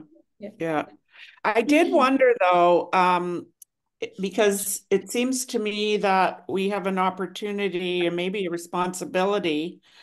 I was thinking about, I was looking at the Ontario Library Association statement on school book banning and restricting books. It's fairly recent. And I'm wondering if something we could do is to endorse that statement or support it or educate our community on why we support it, or adapt it to our like post it more publicly. And I thought we should have a discussion about that. This diverse GLAM services, because that to me would be a really important board responsibility if we want to be proactive, right? Like they're what is it they're calling it? Get loud. They're asking everybody to get loud. So how do we get loud about, or do we? I mean, Lori, you have, you know, all that experience with the OLA. So what's the name of the document you're talking about? They have a fairly new statement on school book banning and restricting books. Was signed last fall. So it's school book banning. So it's really about the school sector. Is there anything in that addresses the public library sector? And Jen, you can do that better. I think it does, because it's talking about restricting books. Like all young people, I pulled this out, all young people deserve to not only see themselves reflected in the books they read. Well, then I stopped writing it down, but I really like that. Yeah, we do have some policies around that kind of stuff already. And I think we'd have to take a look at what we already have written. And is there any modifications we want to make to that based on, you know, current situations? I think it falls into our policy review question. I think we have the IFLA statement on intellectual freedom, and we've got, forget what all the policy names are. But do we need to? Well, our collections policy would have mention of, I mean, we could, when we revise all of those policies, we could make sure that they're inclusive of sort of that very powerful language. Like they already cite a lot of these principles, like, and I think part of the accreditation process as well was having some sort of equity, diversity, and inclusion statement, like a commitment to, which sort of feeds into some of this book banning narrative. But from a policy level, there would be a couple policies. Yeah, Laura, you're right, that would mention. But my point is, okay, we have the policies, but where are we getting loud? If we're being asked to get loud, what does that look like? Like, does it look like an information night where we talk about I mean, I don't know. Do we? Or is that really waving a red flag and then people will have votes? That would be my concern is we don't really have issues around here right now about that kind of stuff. And you don't want to, you know, wave a red flag and direct attention to that. I think we need to have a good policy framework where we know how to respond. And then, yeah, so we're in a position to deal with it if it comes up. But right now, I think we, you know, we've got a good policy framework. We just maybe update a couple of things based on what you're seeing in that new document, and then be prepared if something happens. I have a question. How do we know that we don't have an issue? Yeah. My perspective would be, we have not received any challenges to our collections. We haven't received any challenges to our programs that I'm aware of. We haven't received any public pushback against the way that we advertise or advocate for certain things. So for example, at the end of February, it was Freedom to Read Week, 40th anniversary. We did a very, very progressive online campaign. We launched our own book sanctuary.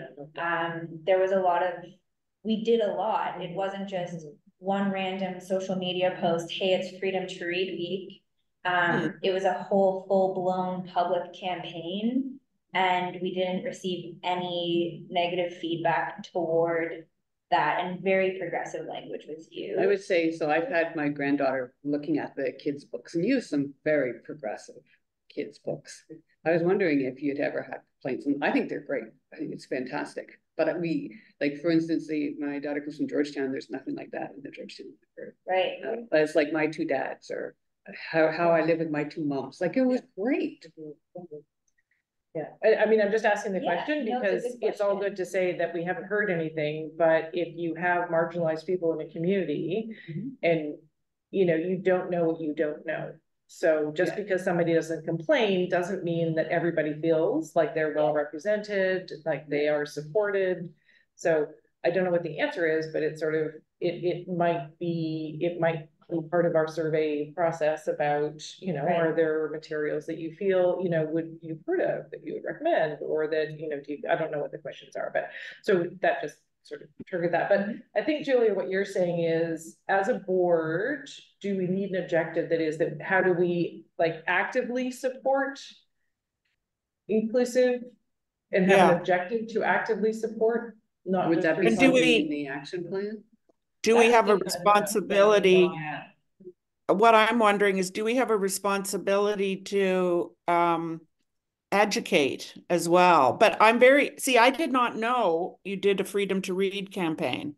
So to me, that's exactly the kind of thing I was saying. Shouldn't we be maybe doing these kinds of things? So there's other things that staff are doing that align to this 21st century literacy and diversity. How do we as a board ensure that we know about them, and are they enough? And maybe they are, because I hear you, Lori. I mean, it's a good point. But Joanne's point too is, how do we know we don't have a problem? And what about all those people that haven't a clue but are vulnerable to perhaps some alternative voices, should they be raised? I don't know. I just feel the need to ensure that we're on top of this before something happens that we're not expecting. I would say that I think that I absolutely, I think our policies are really sound because we did go through this. We had time to make sure that we felt that was there. Maybe it would be more as individual board members as, and I totally meant to do this because I saw the posting about the banned book sanctuary, and I was there like, I was like, oh, this is so cool. Like, I was going to do a LinkedIn post on it. Totally forgot. I think you sent us an email though. Yeah, and that was, yeah, but I meant it, you know, so maybe it is more individual, or as opposed to like a formal Action. Add action. In the CEO action plan, I'm not sure if I'm really answering this, but there is mention again of outreach strategy. So our manager of community engagement has returned to work, and that's something she's working on. And it's an annual outreach plan. So it's just essentially committing to annually identifying barriers to library service through different methods. While they won't specifically be mentioned, there may be some examples, but that's the purpose of that rule. Okay, so maybe bringing them back together, it'll be a long sheet, I'm assuming, but maybe the measures are just one column of measures, and it's sort of board. The objective should be the same. The actions for the board would be different than the actions for the CEO, but maybe we could have the same measures that we would then, I don't know, I'm thinking out loud. So maybe it doesn't have to be like two sets of objective action measure. We could combine them. Sorry about that, Jen. I know you pulled them all out, but.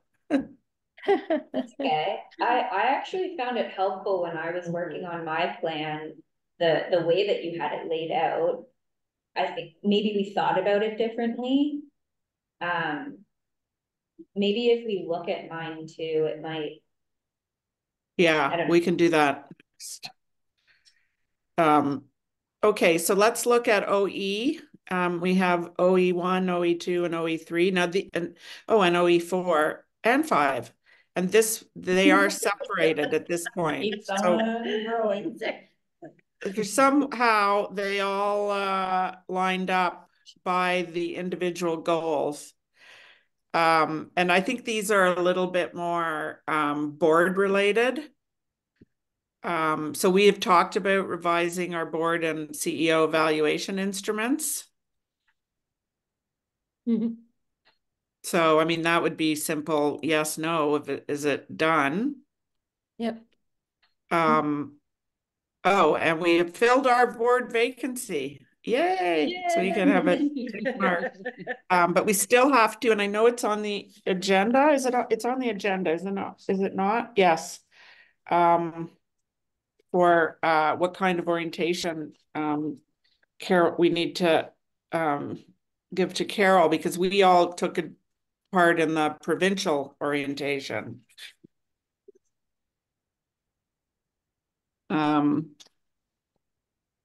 I don't know if there's any comments on these. Well, I did notice that we have one in here that says CEO to provide. So we've already kind of blended in some CEO stuff. Yeah. These would seem mostly are more ones that we are participating in something, like the market survey. And that's coming in from the outside. So we will be responding to something that's generated elsewhere.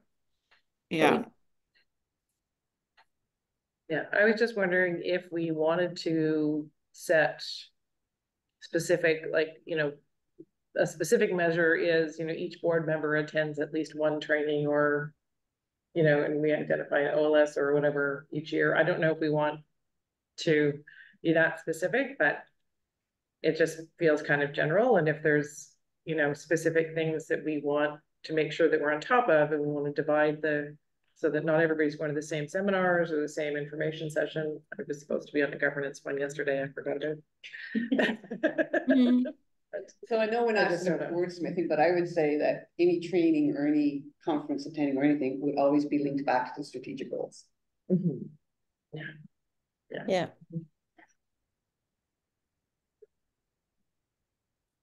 How was the boot camp this year? For orientation. Except for orientation. Because we went through a lot of orientation, trust me. Yeah. They may be, do they only hold them every 4 years? Or is it an annual thing? Yeah, there's definitely more in-person training opportunities through OLS, or even council. Like the clerk will put together training about ethics and parliamentary procedures, and that will be every 4 years. But there are resources for boards that are recorded, and I think some of them are listed on the orientation page. It's just, if you're a midterm appointee or appointment, your in-person opportunities will be limited. There aren't really any that I'm aware of from an external source. It would just be me. And I believe some of the orientation, the obligatory stuff that we've all had to do in terms of MFIPA or AODA or health and safety are all things that have been recorded. So the stuff that was done jointly with council, I think those are just, sorry to say it, Carol, but so you're just gonna have to sit through these videos. So I don't know, as I had in-depth training and all that in my previous career. Right, so occupational health and safety was sort of my life. Right. But like the FIPA and all that, so I don't know if that still counts as being current, because that was 2 or 3 years ago, but I was very much immersed in all of that. Well, I know the council one that we had, that was taped. Yes, it is recorded. I could do that. Yeah. So why don't we until we come to that? I was going to say, we're touching on that agenda item already. Yeah, yeah, that's what I was just going to suggest.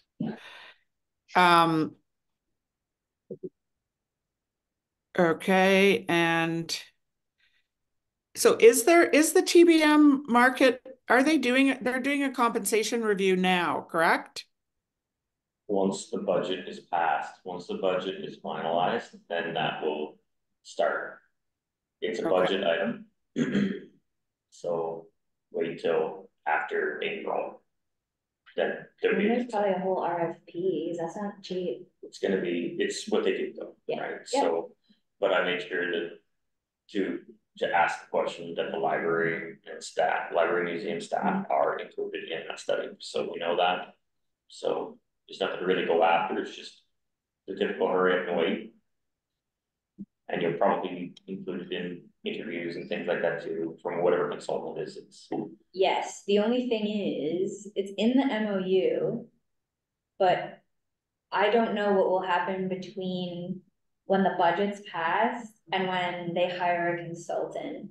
But I don't think it'll be, I don't anticipate that we would have time to reopen the MOU. No, I don't think that's in it. It's just if you're talking, because of the MOU, you're part of it anyways. Right. So I wouldn't really put too much into that, because, well, as you know, you need to be given due notice if the MOU is even maybe discussed, so. Right.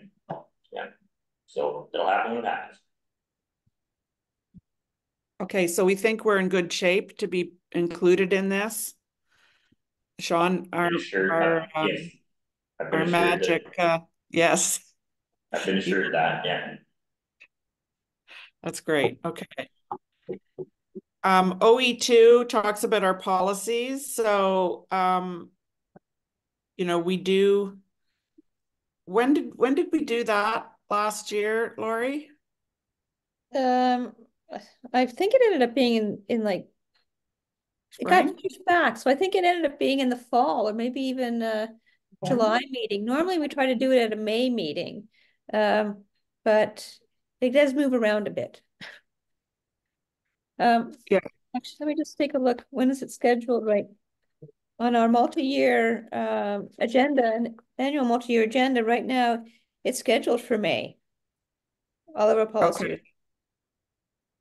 And is this our work, or is this is the board policy piece? It is, but usually what happens is the CEO reviews them all and recommends, you know, does track changes to edit what she thinks needs to be adjusted. And then we receive that document or documents, and we read it ourselves and decide, you know, ourselves what we think need to be adjusted. And then as a group, we discuss it. Okay. And we have a, yeah, okay. So there shouldn't be any problem with achieving that. And this is something we do on a yearly basis. So that should be okay. Key metrics. We've been talking about that for a while. We did develop what we think are some for our presentation to council, but we don't currently track them on a regular basis. So I think that comes out of, once this is finalized, we can take a look at the data elements we have and how and what we suggested for council. Does that make sense, Joanne? Because you and I worked on those metrics.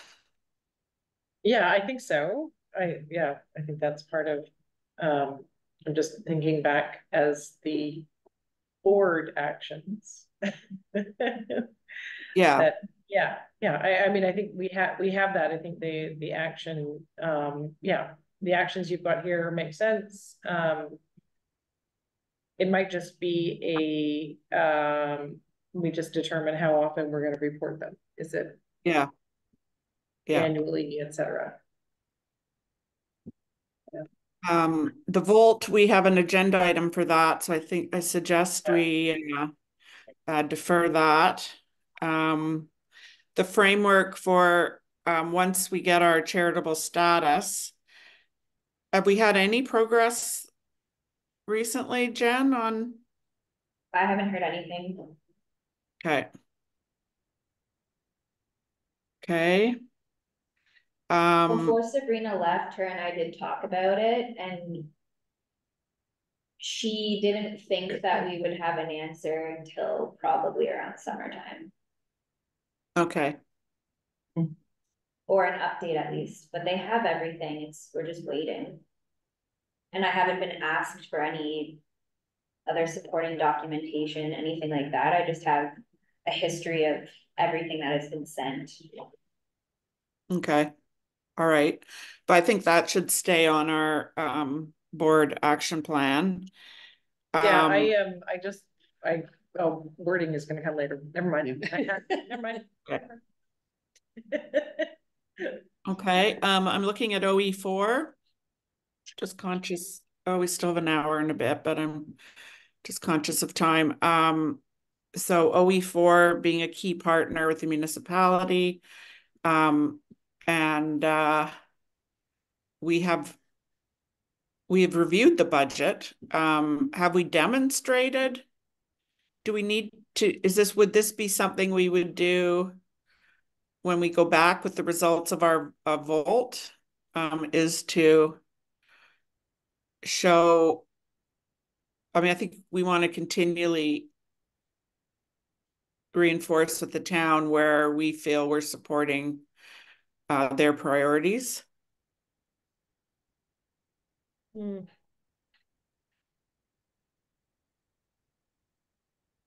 Is this, I'm just wondering if this is a duplicate with anything else, if this ladders up to anything else. No. I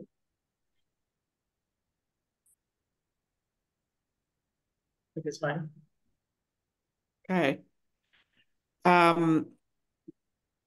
Council and board members meet semi-annually on a one-to-one basis. I'm very happy to report I did meet with June.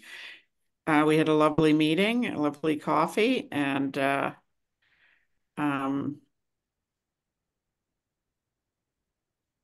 so I think, Carol, just FYI, we have identified that this is an important opportunity to develop relationships and better understand questions. You know, one of the things I said to June, because she asked me about the electrical, that same issue that they seem to have got pulled out of some meeting minutes. And I know Sean, you had sort of redirected them, but I said to June, you know, if you ever have any other questions, just feel free to reach out and send me a text or something if there's something you're, you know, confused about. So I think that is important. I don't know, who are we gonna give to Carol? Oh, who did, who's the gap in the council? Well, I don't know. Maybe we. I think we have to go back and see. Yeah, I think we have to go back to the list. Yeah. Yeah. Okay. Yeah. We'll take that as an action step of confirming who the council and maintain. I was going to say, does anyone have the deputy mayor? I think it might be the deputy mayor, but I was just thinking it might be different. Yeah. Yeah, I think that's the gap. Oh, nobody has the deputy mayor? I don't believe so. I'll take the deputy. He at least answers my texts. Julie, can I ask where you had coffee, where you met in June? At the Thornbury Bakery. Okay, that's where I met Gail. Yeah, because it's noisy, so you don't really have to worry about. I think you were the one that said that, Sean, right? It was a good place. Did you tell me? Good place to meet? It's my spot for sure. Should I have to take an exit stage left? It's a good public place to. So did you pay for the coffee? No, we each paid for our own. Okay. Yeah. Just questioning. That's good. Good question. Yeah. I mean, you'd go out to coffee with, you know, it was like networking, right? Yeah. That could be expensed to the library. Well, it also could be considered lobbying too. Yeah, I was gonna say, depending on who wants something out of the meeting, if you have a copy and pay for everything. Yeah, I did have a question because now there's a new lobby registry. It's just. This is. And like it's be. Yeah. It's gotta be. These are, you know, I think that clearly these are public, you know, this meeting is recorded when we talk about who we met with or going to meet with. It's not, I don't think we're. The way I explained it, sorry, the way I explained it, because June did ask me, she said, I've been contacted, what's this about? I said, it's really so you have someone, not me, that's a point of contact on the library board if you have questions. your concerns, you read something, or you want to ask a question, it's a much easier process to call up your contact and ask them what this is about. And then that made a lot more sense. And plus Julia and June were like a good fit anyways, both being nurses, seemed like an appropriate match. So, and she said that she thoroughly enjoyed meeting you and discussing things with you, so. Yeah, I saved, yeah, so anyway, it was a good, yeah, it was good. So yeah, I didn't mind buying my own coffee, I mean. I mean, you're talking a little bit of money, but it's the perception. Yeah. Yeah. Yeah. I think I treated Gail, but it wasn't like I was buying her steak dinner and a new car. Exactly, yeah. Yeah. Plus, we I've came in at different times, so it would have been weird. I mean, because I was there but just before her, so you're not gonna, yeah, it just worked out anyway. Yeah, and then the last one there, this one we sort of struggled with last year too. What was our responsibility? Like we started to talk about key stakeholders and influencers, and I'm not sure we ever really landed on that and how we would go about that. Or we had done quite a bit as a previous board on who we were already, there's actually a good document on who the library has already partnered with at the staff level. And then we started talking about who were the influencers in town, and then what's our connection to them. So we didn't get very far. It was probably the last year of that board term. But, you know, it's things like the Craigleith Working Group, if it reemerges, that's going to be an influencing group in this area. So, you know, how do we connect with them? You know, the Ratepayers Association. So there's different groups that we may want to identify. So it's not something this board has really tackled yet at all. okay, so maybe we could try to refine everything else first, and then we could maybe look at how we could approach this. Mm-hmm. Well, actually, I think it is important, Julia, because they could be allies to us when it comes to looking at expansion of space. Yeah. And so if there's people off the board that are influencers in the community that support us, that might be a good voice to be at the council meetings when these issues are raised. Yeah. How do we approach them then if we don't really have anything to say yet? Yeah. To say. Well, we have to have our case clear with our options and stuff like that. Yeah, I think there's two aspects to this. One is it's purpose driven. So we have a major action like expansion. And so then we have to say, well, who is it who might help, or who might have some concerns, or who might need more information? And so how do we approach that? And then the other is just, as a library is, a central to any community, how do we make sure that, like, are there stakeholders or different groups that are emerging? And sometimes it's new, like Craigleith, as we're expanding and we've got a section of our community that has an area of concern, how do we just make sure that we are aware, and that if there's a role the library can play with them, that we figure that out? That's more broad stroke, sort of the library making sure that as a board we're well, it was even when we looked at the naming of our Craigleith station. I think if we'd had some more influencers there at the meeting, it would have made a difference. Right. Because you hear the outliers, you don't hear all the people that agree. Yeah. And so they seem to be reacting to those voices at the table coming in the room. Yeah. And so I think that's a strategy we have to keep in mind for something that's important to us. And to be proactive, I suppose, to make the connections before there's a crisis, to develop the trust. I agree. Before we okay, hello. You don't know me, but I want you to do something. Yeah. Well, actually, what struck me about that process is the public process that we followed. We actually had a lot of support for the station, but it was the private phone calls to the councillors. And that was an interesting piece of news to me, is they had a process and they had a secondary process. Yeah. And the secondary seemed to be more influent because it was obviously personal contacts, personal phone calls. But okay, so there's a lesson to us that the letters to council are important, but you need to make sure that it's backed up with actual individual contacts. Not just as much from others. Yeah, so it goes back to our sort of one-on-ones, right? Like, But not just with council, but also with other people that can verbalize what we're saying. Yeah, us to council, us to others, and then others to council. Yeah, it's a little bit like politics in general. It's very iterative.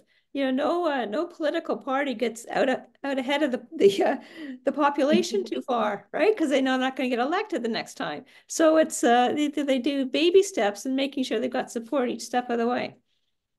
So yeah, back and forth. So naive. Yeah, so as an action, I think this is important to have it here, and the action is that we do this, maybe it is once a year, just to kind of go through saying, are there different groups, are there, how are we connected, are there people who are now raising concerns or people who seem to have questions? I do think it's an important board activity. Yeah.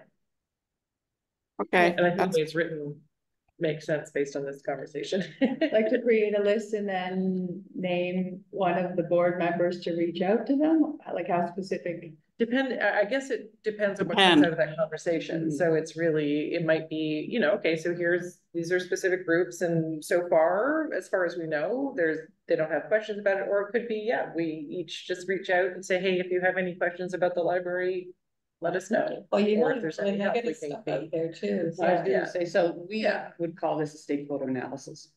Yes. Yes. And then you do a stakeholder analysis and say, here are the people that are supporting, here's how we'll treat them, here's the ones that are neutral, which means they could go either way. And then here's the ones that are totally against it, and what's our plan on trying to get them either into neutral or into support. So that's exactly the process.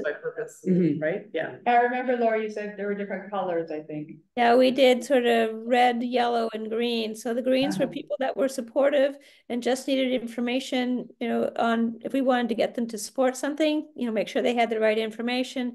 There were the yellows, which were neutral. And so what would they need, and often purpose topic based. And then there was the negative. So how do we address their neutralize their negative or respond to their concerns specifically, and then try to move them to yellow. So you're trying to move the reds to the yellow to the green. I just FYI, I learned yesterday that the word stakeholder is no longer considered appropriate from a DEI perspective, because the stakeholder is somebody who takes a stake and plants it into land and says, this is mine. Oh, yeah. So what's the new term? I don't know. I didn't get that. Well, thank you for sharing that. That's well, you could say person of interest. That wouldn't work either. It's like we don't say master bedroom anymore. We say primary bedroom. Yeah. So it's another colonial colonizer term. Yeah. Anyway. But I don't know what we we'll have to find a more politically correct word. Community leaders. Yeah, like that. Yeah. Or influencers, community influencers. Everything is influencers now. Yeah, that's interesting. Yeah. Just some background. Yeah. Community groups. There you go. Keep it simple. The kids know this. Community groups. Yeah. Okay, so there's some good feedback. I will do a little bit of work, and then maybe when we finish our meeting, we can look at a time for those that want to be involved in the next step, or we do a committee of the whole. If everybody wants to be involved in the next step of the board action plan. Does that work? Yeah. Great. Okay. So do we want to review the CEO action plan? And there's two versions of it you've got the track changes version. I know, I included the track changes just to be fully transparent. You changed everything. To go back to it, but it probably makes, when I posted the public package, I posted the clean version, so. Oh, good. That's what's on the screen right now. So the look of it looks very similar to the previous template, but I just updated the terminology to match the proposed new format for the board's plan.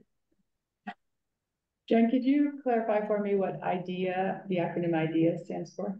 Yes, so it's a new acronym for EDI. It just includes accessibility. So it's in inclusivity, diversity, equity, and accessibility. Very awesome. And that is what the new name is of the town's committee. So that's what that is. Does the addition of the A get into like AODA type of accessibility? Yes. Okay. That's a good thing you're on that committee because we have some of those AODA issues. Yes. Mm-hmm. That's the So- committee I did mention, at the same level at the town hall. With the management, just Well, this committee, I think, was started and then paused, and then now they're trying to bring it back. Yeah.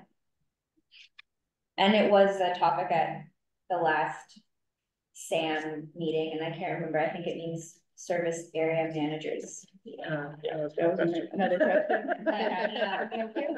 Lots of acronyms. Yeah, maybe we should spell those out for those, okay. When I did put this together, and I obviously consulted with certain staff, it's very CEO oriented. I didn't have a problem with that from my perspective. And I did try to look at if there were overlap and how I could incorporate it into my plan. So it's maybe we're achieving the same goal, but we're doing different actions to get there. Yeah. Which makes sense. And I think it really supports us as we sort of refine ours. So, you know, we can see, well, oh, what are you doing in this area and how does it align? So is there anything you wanted that you questioned or you wanted specific approval on? I don't think we should approve it today, given that we haven't approved ours. The only thing, well, there was the campus of care, which Sean did address earlier in the meeting. And so that came, and this was pulling from last year's and making sure, because it wasn't complete. So I don't know whether or not that really needs to be included. The only other thing too is because it is the end of March, there are certain goals that I have included in this plan that are already in progress or already complete. Yeah. Yep. There. So I just wanted to demonstrate I am doing things. We know that. We don't believe you at all. We know. You're not just writing about them. I mean, Lori, maybe I spoke too soon. Do you think we are in a position to approve this? I think it'd be good to look at it again in April or whenever we're going to do a committee meeting. You know, and whether we put them together or how we manage that and make sure we've got everything covered. Pick up one of the things that, because there's probably a few things that came up recently that, for example, I think you picked them up, Jen, but I can't remember now. And the truth be told, I read this yesterday and not all of it stuck. Not having the easiest couple weeks here. But, you know, we wanted to talk about the 21st century library and doing more blog entries. And I think that ended up in this, but I'm not sure. So I think it's probably good to have a chance to look at it again in connection with the board one. I mean, we know you're working on it. Jen, we know you're working on stuff anyway.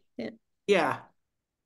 You're not waiting for us to, there's nothing in here that, at least from my perspective, that I thought, oh no, she just shouldn't be doing this. So I agree. There is mention of the outreach strategy, and our manager, just as an FYI of community engagement, her goal is to come to our April meeting with a high level outreach strategy for this year.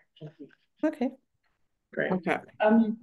Jen, just on that page, so under 21st century literacy, it says ensure staff representation in provincial discussions Is that a separate group, the Ontario Library and Information Technology Association? Or is that part of the Yes, well, it falls under the scope of the Ontario Library Association, and we do. So this particular goal is we do have a staff member who is representing our organization on a provincial level.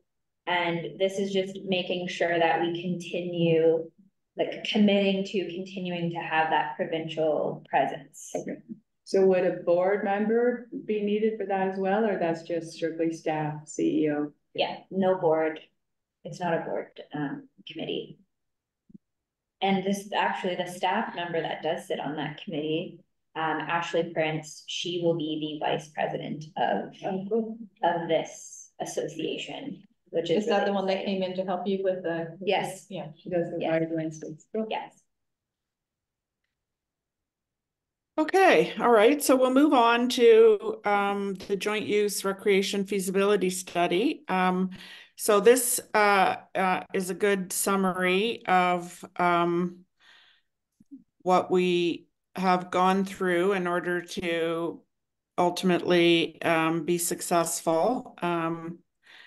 I don't know if, Jen, you have anything you wanted to highlight here. Have you had your first meeting? Yes, the first meeting I had was actually before I was officially appointed to the committee. Yeah. And so I did participate in another meeting this week where as a group, we were evaluating the RFP, or sorry, one of the proposals that came back. So that was a really collaborative exercise. And that was actually the first time I've had to do that. So it was good. This specific report though, I think would be really beneficial for Carol too, because I made sure that I included the history of when this conversation started and where we are now. And there is a small section on next steps, but a contract has not been awarded yet. We were just in the evaluation process. So once there is a contract awarded, then public consultation is built into that study. And that was a very, we had a lot of conversation when we were evaluating the proposal that we received about why consultation is a very important piece of this project. Why the library should have a very, from both Collingwood and Blue Mountains perspective, but almost a lead role in evaluating that particular section. So that's sort of what happened at our meeting this week, but no decisions have been made, nothing's finalized. But I did attend, and it's a really great group of people. That's good. What is the and this goes, so the first stage of the RFP is you put requirements for the capability of who you're looking for.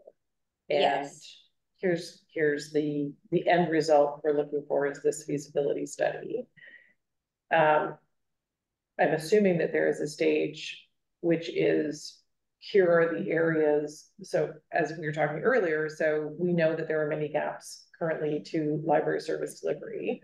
Mm-hmm. So is there a deadline or a timeline for when library input or any other stakeholder in this process, like facilities or, you know, says, okay, like Ryan for programming, right? You know, is there a stage or a timeline of delivery for here's what we would put in as our, you know, sort of even high level considerations for them?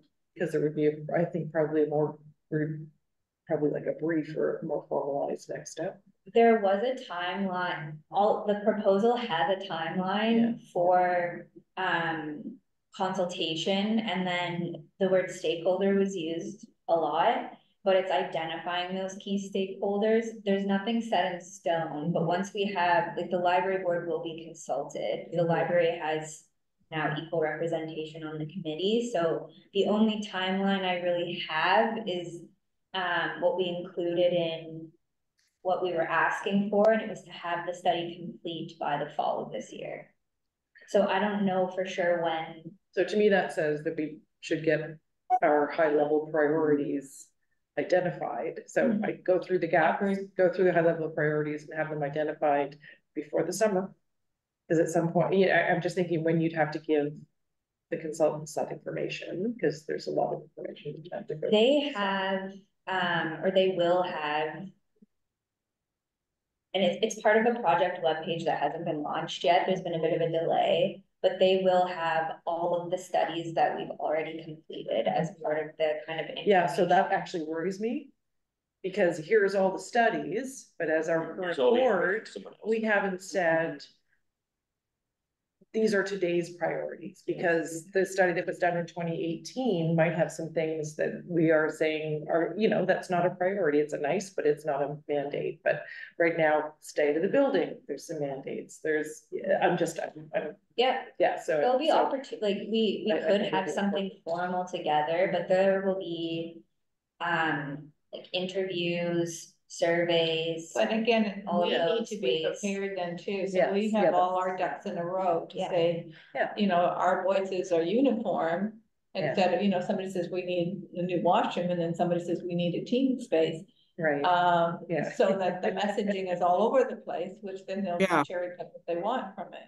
Yeah. So I think we need a consistent story, which is based on our utilization assessment. And from that drives where we want to drive things. I think we aren't ready for that. Which is why it's a great, like, if you feel good about it, that's very reassuring to me. Sorry, I don't mean to point. But if you feel good about it, that's really reassuring, because, you know, and I'll be quick too, I know we have things to do, but like, take your point exactly, Joanne, is that the natural heritage study, it sounds great. It's been done 3 times before. And do you know what they studied? Flora and fauna. Nothing about the indigenous areas.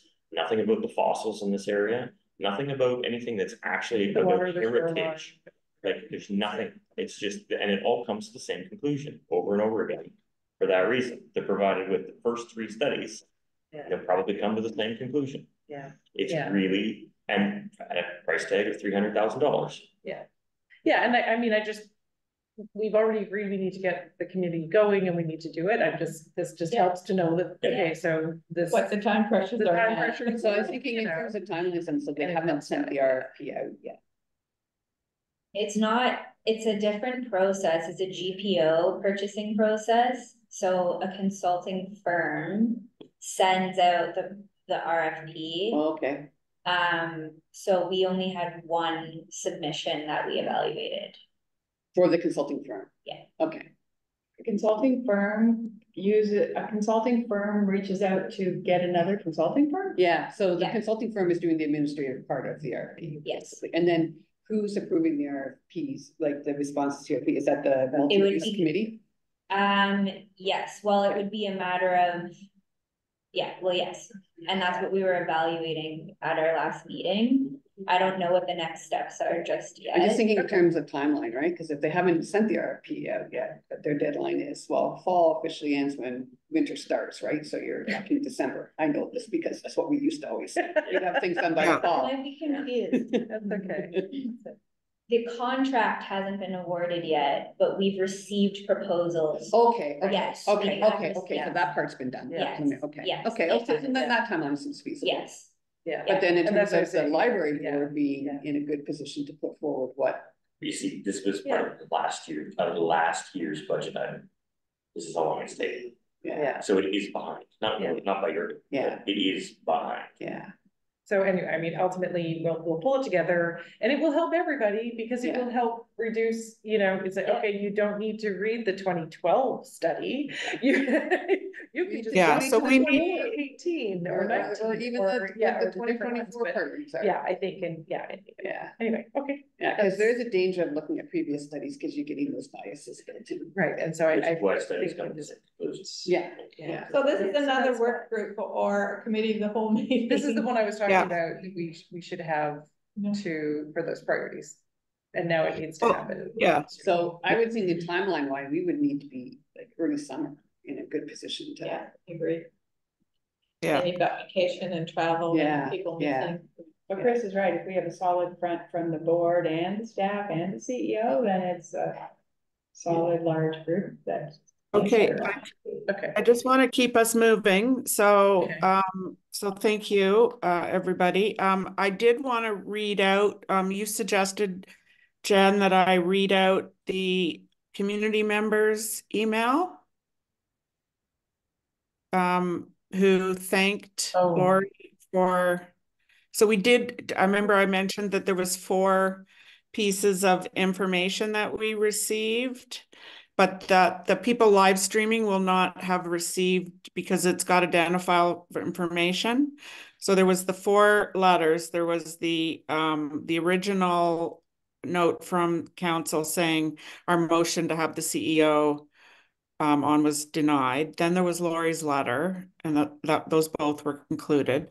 That as was the approval when they responded February 20th and said, okay, yes, CEO is involved. And then we received an email of thanks from a community member who thanked Lori for addressing the appalling situation that would have kept our library CEO from being part of the committee to explore future considerations for our library. Your impassioned and factual plea kept the council from, ensured the council address the needs of our library. So just wanted to put that on the record for those who are listening versus seeing the package. Okay, so we'll move on then. Oh, we need a motion to receive the report on the joint multi-use recreation facility study. So can I have a mover? Joanne? A seconder? I can't see any. And was that not involved in all the receiving motions? Yeah, that would have been at the beginning. What? Did I include that on the agenda? I may have confused you. Sorry. Well, we received the correspondence. We didn't receive this report. It was received as information through the consent agenda at the very beginning of the meeting. Oh, okay. Right. Yeah. So we don't need to do that then. Okay. Okay, apologies for that. Moving on then to F3, the organizational excellence. This is with respect to our continuous improvement report. So if you recall at our previous meeting, or a previous meeting, we asked Jen to take back the report to the Occupational Health and Safety Committee. Remember, Chris, you had raised some... I guess I'm still struggling with that because all the action items I see there as being his part of their job, not goals for... There is a section for goals.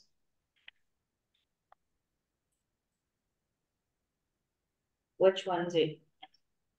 Yeah, see, to me, those are all functions of that committee, not goals. But again, it might be how you're defining goals. I don't have any problem with this report. But I kind of agree.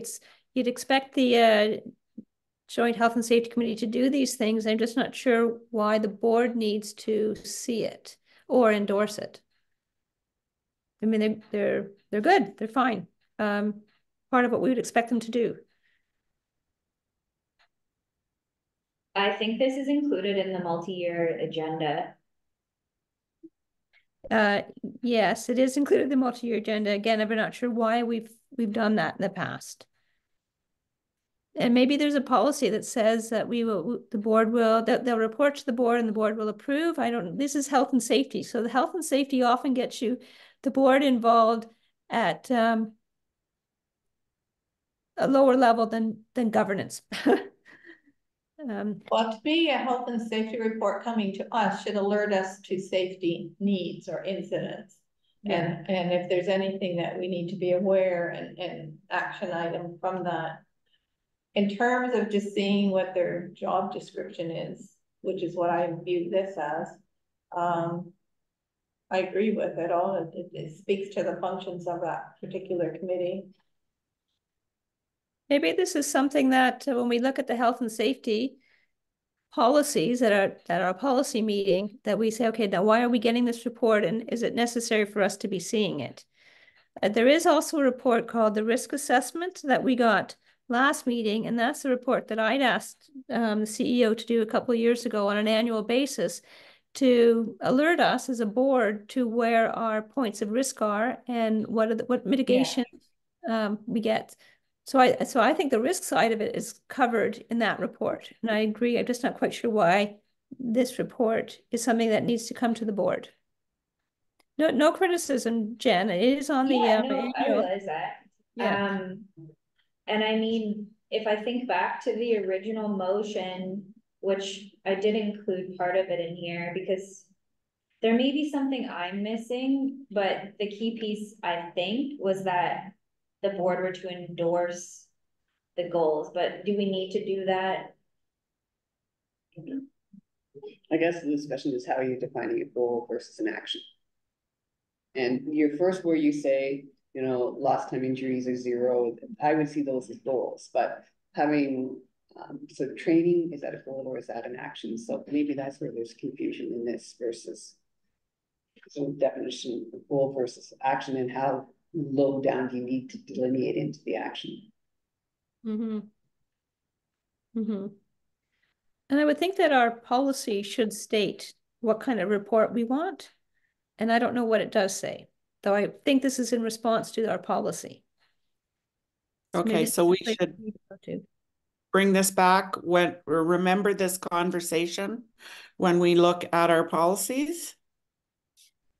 Yes, in the meantime, you know, they're asking us to endorse it. I don't see there's anything that we cannot endorse in this, so I don't have any trouble doing that motion. But the question is maybe for next year, do we need this at this level? And that's a discussion we can have in the policy discussion. Right, but I think we need some assurance that the organization is functioning according to, you know, ensuring health and safety. Yeah, there is an oversight responsibility. I agree with you. I mean, one of the things, I mean, this isn't really talking about the policy, but you could say, have met the requirements of the Occupational Health and Safety Act, period. So you've done your review of the policies, you've met all those. I don't think you need to get into, then have exceeded it through this, or, you know, had 5 falls, and here's what we've done against falls. So that sort of higher level discussion.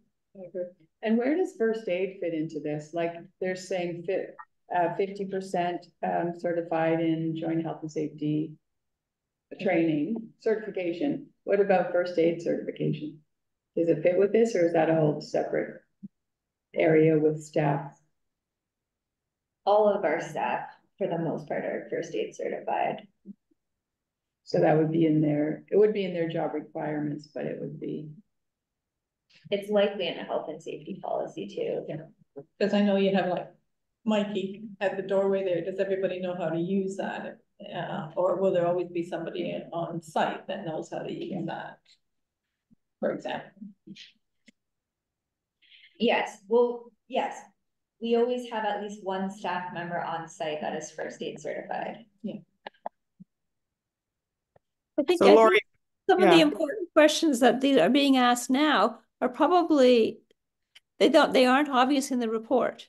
And we're getting a bit inundated with a lot of detail that aren't helping us address what we think are the key issues. So I think this report needs work for next year, and our approach to that is our policy discussion. Okay. I don't just see this as goals, but anyways. So I think that's what, so for the 2024 report, we'll talk about whether these are, Okay. I almost want to go back and watch the recording from last year when this report came to the board, because Sabrina may have been able to articulate it better than I can. For the most part, I didn't write this. I just updated what was asked from the January meeting. but that's all. And to be honest, I can't remember it either. Okay. But I know I probably would have looked at it with the same lens from my perspective, because I have a lot of health and safety background too. Right. Okay, The Health and so- Safety Committee did look at it before it came back. Yeah, Well, well, that's I think what they're doing is saying, these are all the things we have to do this year, which is really functions of that role. I think I'd rather know what were the last time injuries and what was done to prevent it from happening again. Yeah, yeah. And if there hasn't been any, then that's And there is a fantastic, separate right? report that does, yeah, so maybe it's just. Yeah. It's the difference Work that between doesn't need to- between the plan and the report, right? This feels like a plan. And Yeah, it does go more. And also, like we had the incident report was at our last meeting. So is Okay. that all resolved now? Yeah. But in the meantime, are we going to accept this, endorse this? No, Okay, It's a so we'll money endorse mistake. this. Can I have a mover, please? Chris? Seconder, I've lost everybody because I'm flipping back and, Yeah, Lori seconded. okay. Who seconded it? Lori, Sean, I think. Lori, okay, Oh, Lori. thanks. Chris and Lori, okay, all in favor? All hands are All up. hands up. all hands Okay. are up. Thank you, We all don't want right. to see this again. Thank you. It looks really good. You guys are doing it. Jen, Yeah. verbal report now on the Valuing Ontario Libraries Toolkit.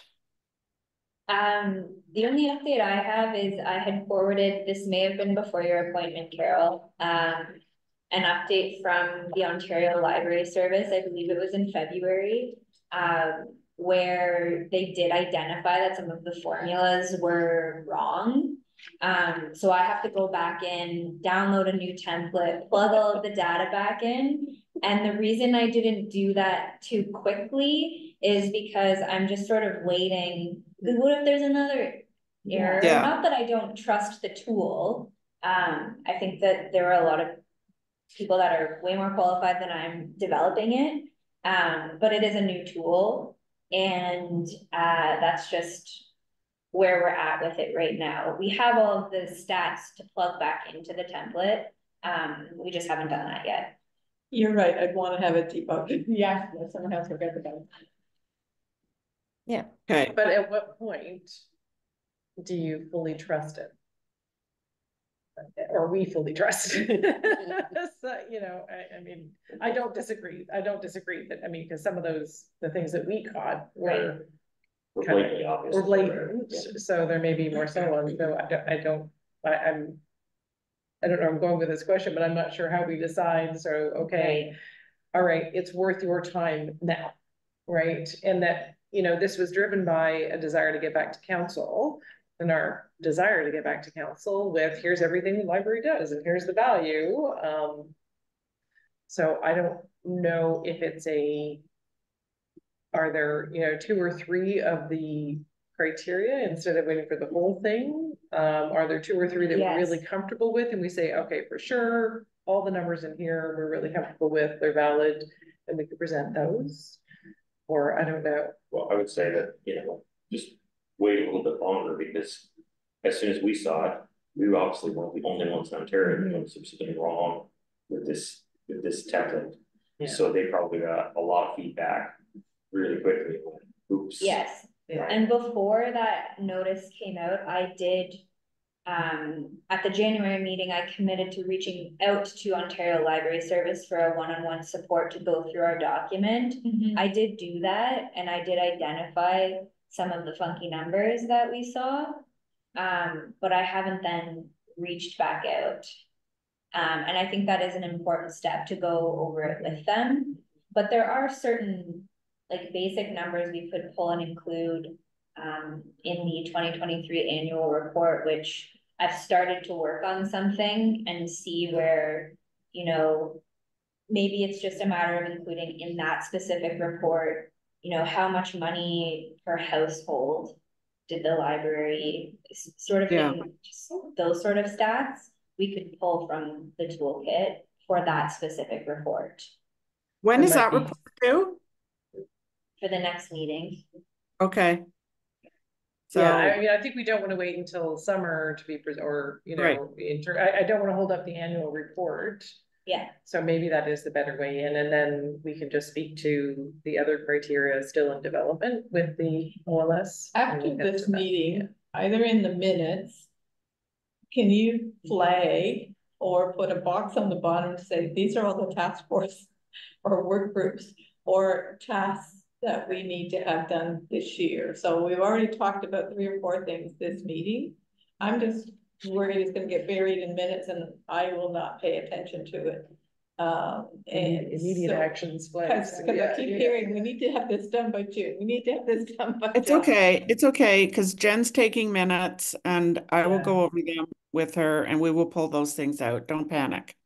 Yeah, they'll end And up in, as a board, maybe then we identify what are the priority ones. Yes. Because if we're Yeah. talking about having influence in that multi-use study, I would think that would be our priority, and that would be a lot of work to get to that point of being very polished.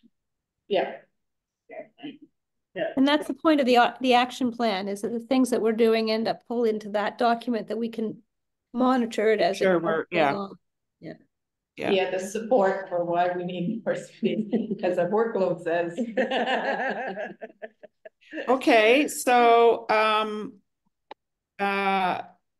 that's just a verbal update. Thank you, Jen. And then we have a new policy, respectful public interactions. And there are a couple more new policies coming, but this was something that we had identified we had a gap in. And from what I understand, it aligns with the town policy. So Jen, do you want to speak to this?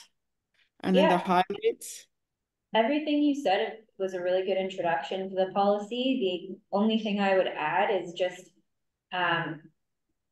we don't have a policy that already exists that really outlines a guideline of expectations for all public interactions, whether it's social media, those sorts of things.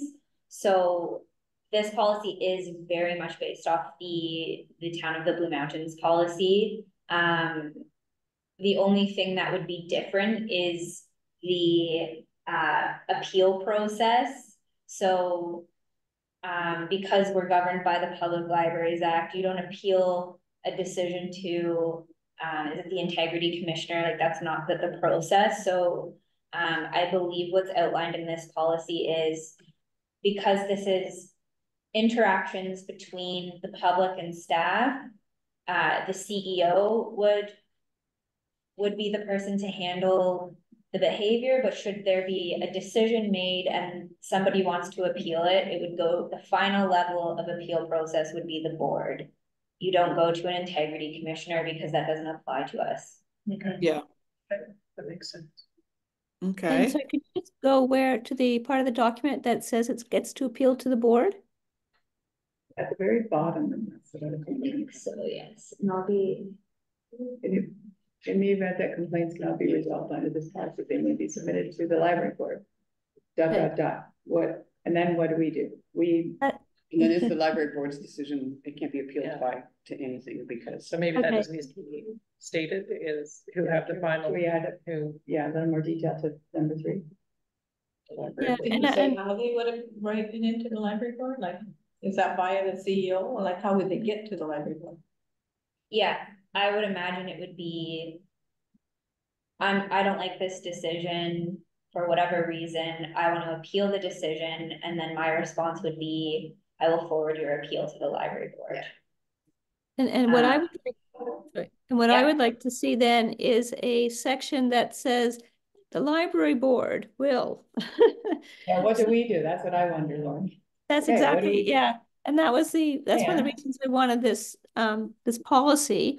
And I know the town didn't really go past the point you've already done, Jen, but when I worked with the workplace harassment and the workplace violence policy, they each gave slightly different direction. They didn't conflict, but I had to read 2 different policies to try to figure out where to go next. And so that's what I'd like to see, is to have a next step is the library board will complete an investigation. You know, the time frame should be within 30 days, or it should be the process is blah, blah. who should be involved, the chair is responsible, or a committee is responsible, whatever, some of that. Should there be it may not be in here, but should there be a framework of how the library board would handle anything that comes at them? I think from transparency perspective, yes. Yeah. Yeah, it needs more detail than. Yeah. And also, So there where's the actually library is- board getting the authority to do this? There's actually quite a bit in both the workplace harassment and the workplace violence policies that we already have that address this. I think you just need to be able to pull it out and come up with a process here. And then it may also involve going back and revising those other two policies, because I don't like to see same things repeated in different places, because then you're always, when you edit, you have to edit in different places to keep them consistent. Anyway, so I think you need to add that section to this policy, and then we need to go back to the other two policies and either take out or just simply make a reference to, and if this is appealed to the board, see this other policy. Does that make sense to you, Jen? Where is the board getting authority to do this? Is this through the Public Libraries Act? Or is this something other boards do? Or is this something that's just coming to this board? Because I'm just thinking the last level of authority. Yeah, like if you've got someone who is totally upset with the decision, and then the board agrees with the decision, and they're still totally upset, but they have nowhere else to go, then they're going to start challenging the board. And why did the board make that decision? I mean, I don't think you hopefully would never get to that, but if you take the worst case scenario. Well, I think where I got lost in developing this too is I'm in the process of developing a policy for frivolous, vexatious, and unreasonable complaints. And there is a connection in a way, but it isn't the same. So I get lost in,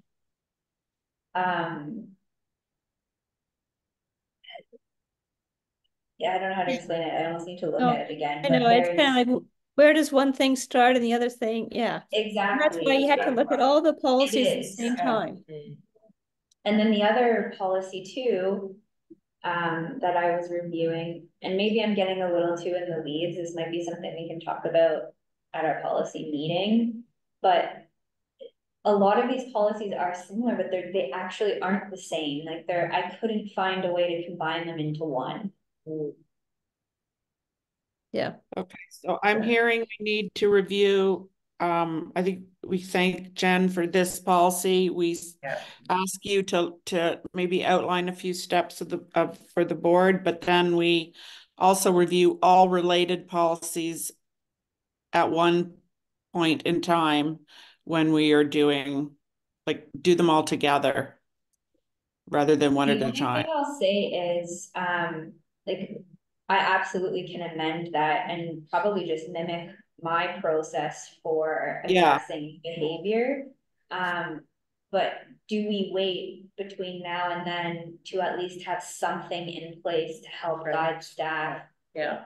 I agree with the whole thing. I thought it was excellent, except at the last step when it's my self on the line. Yeah. I wonder, okay, exactly what is so I think if you just tweak that number 3 and add a little more detail. And I just, again, the authority, you don't want the board to be overstepping the authority they have in playing this role. Because to a certain extent, familiar, like we could be a little biased. Yeah, yeah. Well, I do, and I think that we can probably address that with a quick, I don't have the wording in front of me, but I believe it does fall under our governance to have a final say, but what we can, sorry, we should just have a. And Lori's got more time on this library board than me, of course, but what we would do at council is that we would appoint an appeals committee, right? Yeah. So then the board members, because the original, this is just a suggestion, right? So the original complaint, so on and so forth, right?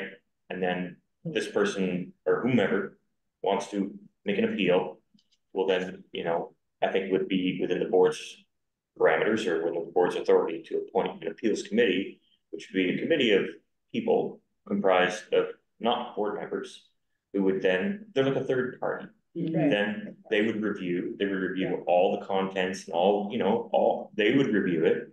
And then they would submit their findings or their, you know, their recommendation back to the library board who could deliver this finding. Just a suggestion. It's food for thought. I think we do need to say what the library board will do, and within the library board, and then maybe the next step, if it cannot be resolved, at that point, do we establish an appeals committee? Like, you know, if I think about an example where the chair and the vice chair might get together and speak to the complainant. Like, I think that's perfectly legit we do have that, I think, responsibility to do something. I don't think it would need to be go right to an appeals committee. Yeah. I mean, I think as it stands, it ends with the library board. And at this point, we have 2 other policies that give direction on how the library board will handle it.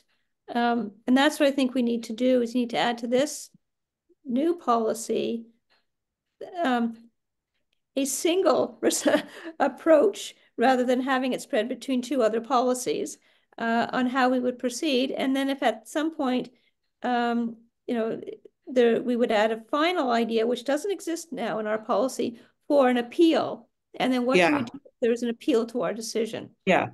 But I think probably you know, I'm okay not approving this now, waiting for the resolution of this between all the other policies.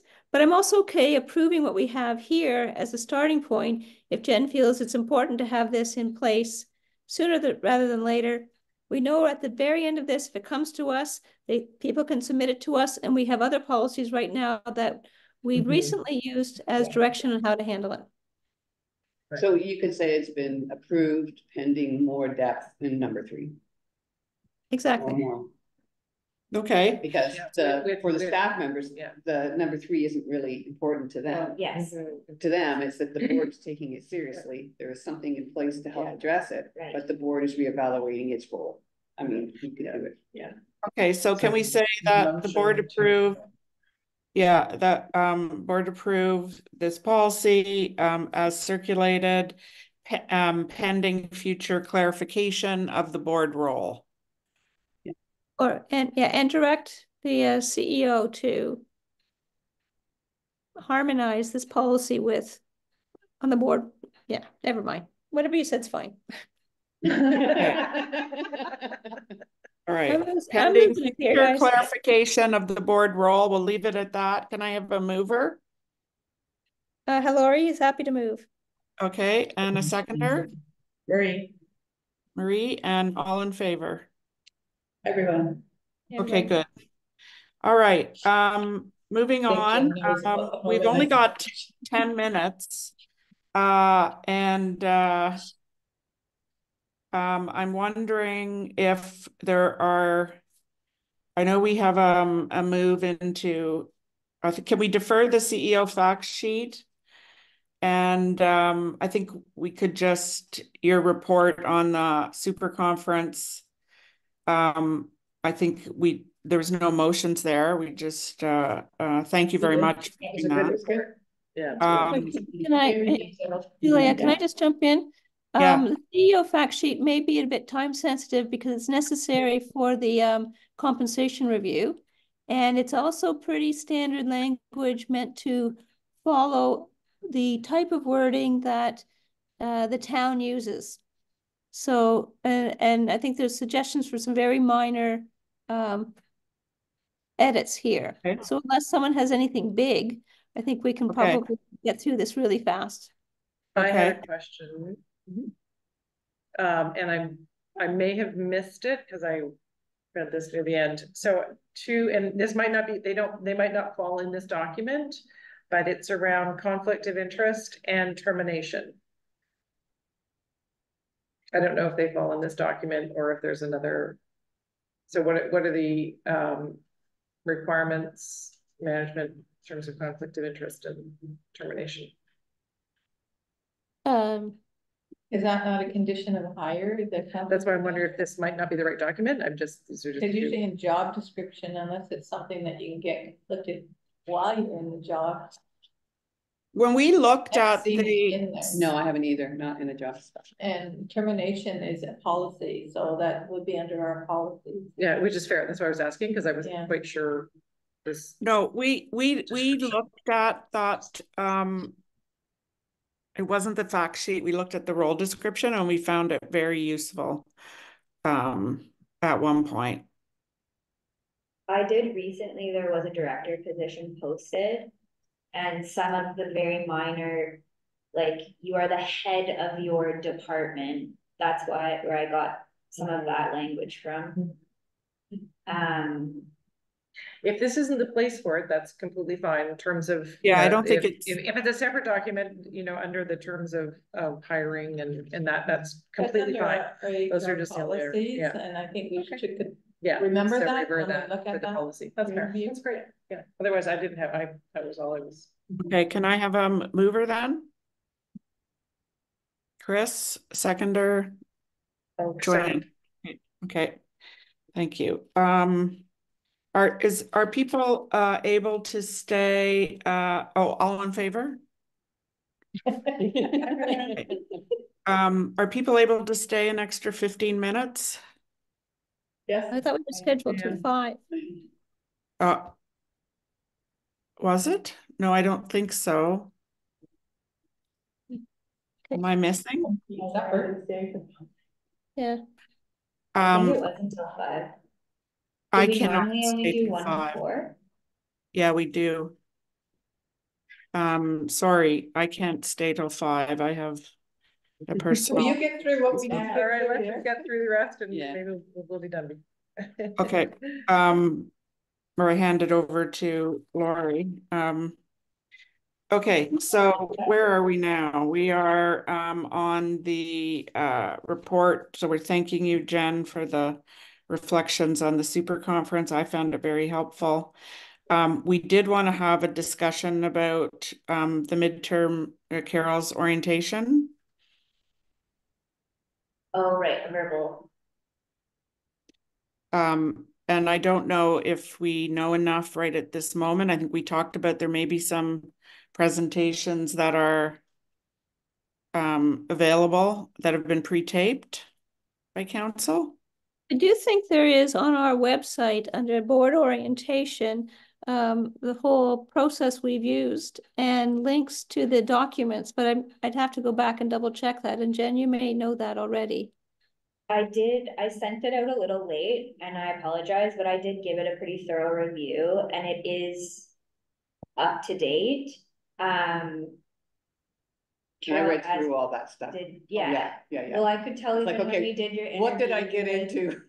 Yeah. I was prepared. The other That's thing how we too all is felt too. Yeah. Yeah. My understanding was that board members received a tour of both facilities and, you know, commentary on maybe some of the deficiencies and some of the other conversations. So I'm happy to lead that with Carol. And then if there are any other board members that want to participate or want a refresher, it would be a good time to do it. Maybe do that as part of the needs analysis. Yeah, we could combine it. That's a good idea. Yeah. Yeah. So all the other stuff was there then, like the FHIPA and the Ontario Library Act and all that? It was very well done. It was actually. Yeah. I will not take credit for that. That was Sabrina. But yeah, I was even impressed when I clicked on the link, like, oh, why didn't I do that before? Okay, Carol, so you're ready to go. You're 100% up to speed. Put something in the minutes that I feel like that has oriented me sufficiently to be. Well, we need to get you to. You need to get a town email. It has been set up. Yeah. I have your password. And I actually have my laptop here so that after this meeting, I can get access to the SharePoint site and everything. Okay. And be up and running. Okay. I just had a thought though too. If you're gonna run a rerun of deficiencies in the buildings and stuff like that, maybe that's an opportunity for 3 of you to invite your council designates to attend, so that you can literally pull them along through the building and say, we've said this over and over again. Right. Now you can see it, smell it, touch it, whatever. This is what state of disrepair is. Just a thought. The reason I say 3 is because any more than 3 is considered a quorum. Right. So I would say, you know, the dynamics of council, so which 3 should that be? I would say. It might have to be the 3 who we can find are available at the same time. Yeah. But if you're June, yeah. Paula. Is it the people that are most influential Yeah, on council that could sway the vote just by speaking to it? Well, I think you need, if you pick 3, right? Yeah. And then you can have a 4th as a backup if one of the 3 can't make it for that time frame. Just a Yeah, that's a good Yeah, idea. that's a great idea. because you can talk about it you talk about the council, but it's washed over with all the information. But when you bring them along, feed them some lunch and some coffee and whatever, and then they. I'm not even see if Phil will come to. Who? And Phil is the fleet and facilities manager. He's definitely worthwhile to bring along as well. He would have the more technical. Mm-hmm. If you ask me technical questions, I probably won't be able to answer them. I can tell you what needs to be replaced and maybe the status on a few things. But yeah, it'd probably be helpful to have Phil. I don't have any experience in facility management. Yeah, he can give you the more technical questions if you had it, but yeah, I would say that's where you have an opportunity to bring on, say, Councillor Porter, Councillor Hope, and Councillor Ardell, maybe. I'd be comfortable asking. Just that's the first 3 to start with, and then and if it needs to be morphed around, the first I would sit there because I already know. I think he was. Just a thought. That's a good one. Can I just say, some of the discussions today, I'm on the board orientation page, and I'm looking at the legacy documents for review. And I notice here we've got, besides the memorandum of understanding, the funding agreement, we also have the building conditions report, and we have the updated gap analysis feasibility study. And those are 2 of the things that came up on a discussion today about, what are the gaps we're facing now for basics, and then what are the enhancements? And those 2 documents exist, and they're only written about a year ago. And on our website. So I think it's probably good for all of us to take a look at them again, because you forget. Yeah. Okay, excellent. All right. Thank you for that. All right. Let's move to empowering services, the CEO service update. So I alluded to the fact that at least from Joanne's and I's perspective, we did not find these usage statistics very helpful, and we had to do a lot of clarification and calculations to attempt to turn it into some sort of a how well are we doing? How do we compare? So we just literally have not gotten to this. But when I talked to you, Jen, you didn't think it would be difficult, because we got under the impression from Sabrina that these were standard requirements by the ministry that you had to upload, but you said no, they could be changed. Yeah, the CEO report it's not even mandatory from a PLA perspective. It's just a good way for the CEO to communicate information to the board that the board wants to see. So I've done CEO reports before that most of them do include statistics, just because some members are more stats heavy than others. But some of them, like I've done board or CEO reports that are more impact story focused, photos and where were we in the community this month and that sort of thing. But it really just depends on what you want to see. From a reporting perspective, though, when the CEO goes to submit annual statistics for our provincial funding, there's 10 million different ways you can run the same report. And there have been times where I've actually, to triple check my work, gone through and added up all of the stats from the CEO report to see if it matched, but it's not, that's not the only way to find these numbers. Yeah, so I mean, I certainly think the rest of the report is quite useful. The way it's set up, it's just some of the statistics like active users. Is it good that they go up or go down? Circulation. Like I think, you know, we were able to, Joanne and I really do a lot of thinking around, well, what was a meaningful indicator instead of just reporting numbers. But I think you still want these numbers. We will track them anyway. Yeah, and maybe from a board perspective, we only need to see it once a year. In terms of the cumulative, or if there's a red flag somewhere in there that you want to bring to our attention to say, guess what, something's happened here. And some boards do quarterly, or it's just the annual. But then we get at more the numbers we're using for council reporting, which is a whole different ballgame right now. And so we make sure we've got stats to support that from an activity perspective and to make our case.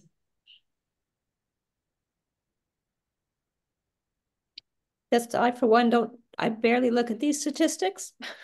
Yeah. Okay. So they're just, I find them confusing, and yeah. what's good, what's bad. You know, you can't. Yeah. And the extra, you know, previous month and comparable to last year and year to date makes no sense to me. How can our active users year to date be 9,424? I thought those were card holders. So basically, I don't find this helpful. Yeah, good. Neither do we. And when we went to try to pull it, yeah. And when we went to try to pull it to add up like all the teen programs and the children's programs, so we could say, you know, it didn't add, like, right? Like we were missing months and it was just crazy. So I think there's an experiment with a different format. Or just I mean, what I'm wondering, Julia, is there's the one chart that we put in that had the key metrics. And it might just be, I mean, that would be something you're looking at quarterly. Yeah. But those are essentially it is what, you know, what you want to have flags around is, you know, do we have a significant increase in new card holders or not? Do we have a significant increase or decrease in visitors to the library? And it's really just it's always versus last year. And you only do that on a quarterly basis. And programs. So obviously, you know, at the end of the year, knowing how many of the different groups that we're serving and who participated is really important. But maybe it's more about, you know, I think what you were saying is, you know, last month we had 3 teen programs. It looks like they're really taking off. Like that's, you know, or we offered them and nobody replied. So just the kind of, are there things just operationally that, you know, okay, these are goals because this is what we're supposed to be doing, but nobody's interested. So then as a board, do we have ideas as to why or solutions? So I think what would be good, and I had this whole discussion when I had my interview, is that these could be linked to the strategic plan. Yeah. Somehow. And to both the working sheets or action plans that we want to do this year. So if one of the things is you want increased connection, and we're saying, okay, increased connection, we're going to say, if we have an increase in users, then we've had an increase in connection with our stakeholders. I hate to use that word now because it's not a good word. But like if you could mesh the whole thing together, then these would have some meaning. And also, sorry, I was going to say, it's not just programs that we're interested in, because your stats on circulation, users, etc., are important, because remember the question that came out of council was, well, you know, are people still using books, or is everything ebooks now? So we need those stats to support our argument to say both are still in use.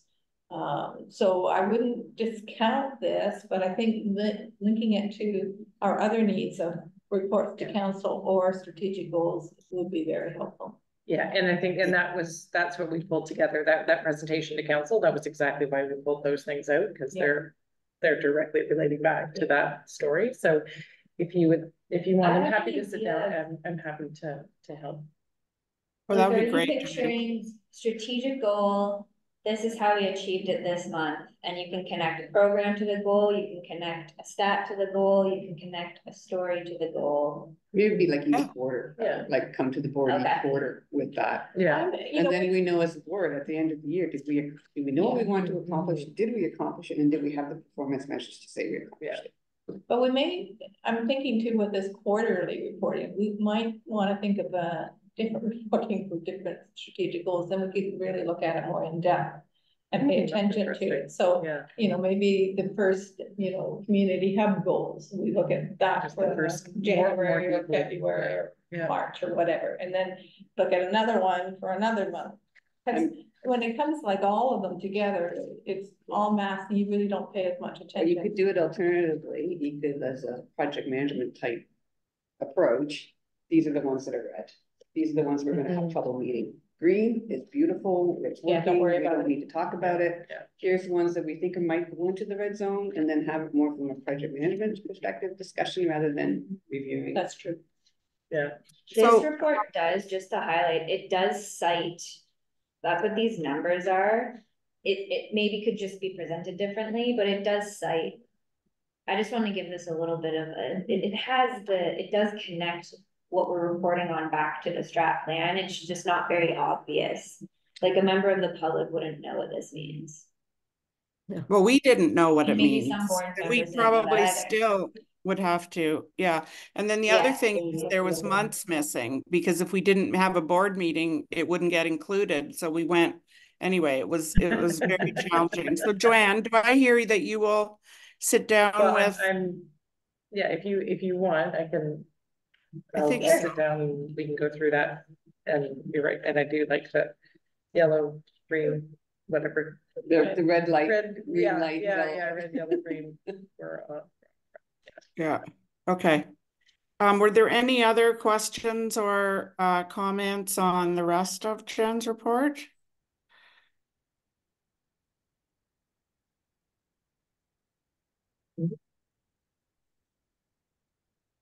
Okay. Great. Oh, I'll just quickly highlight, we received confirmation this week of our successful application for a special collections intern for the museum. Oh, Yay. excellent.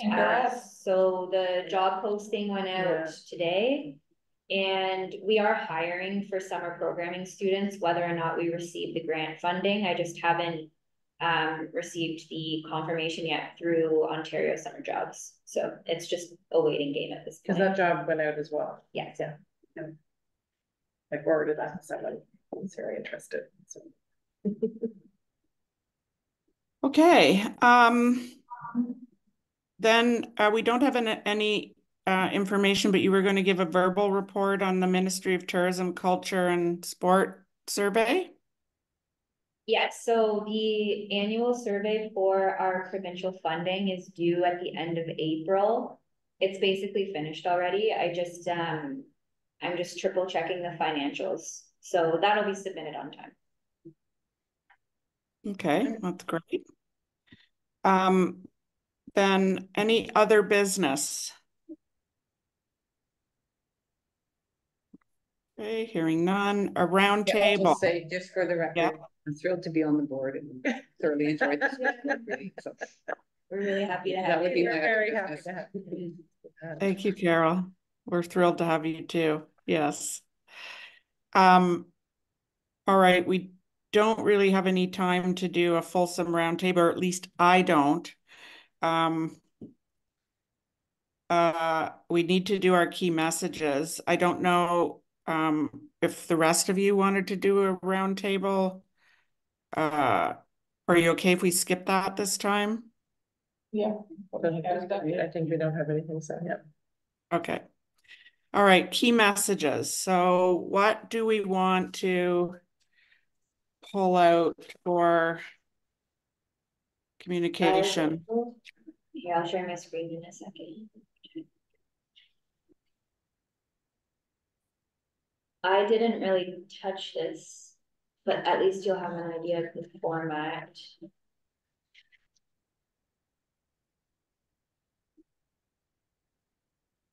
Oh, you didn't. Oh, this was last month's? It's, I mean, I deleted some stuff, but Oh, okay.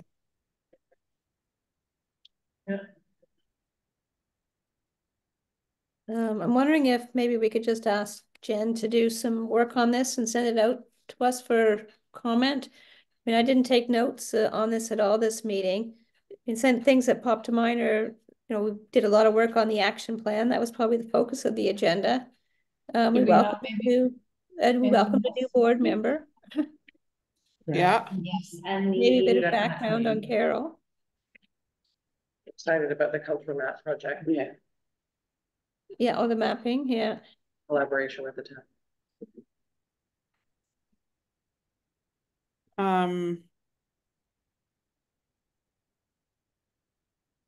We approved a respectful workplaces policy.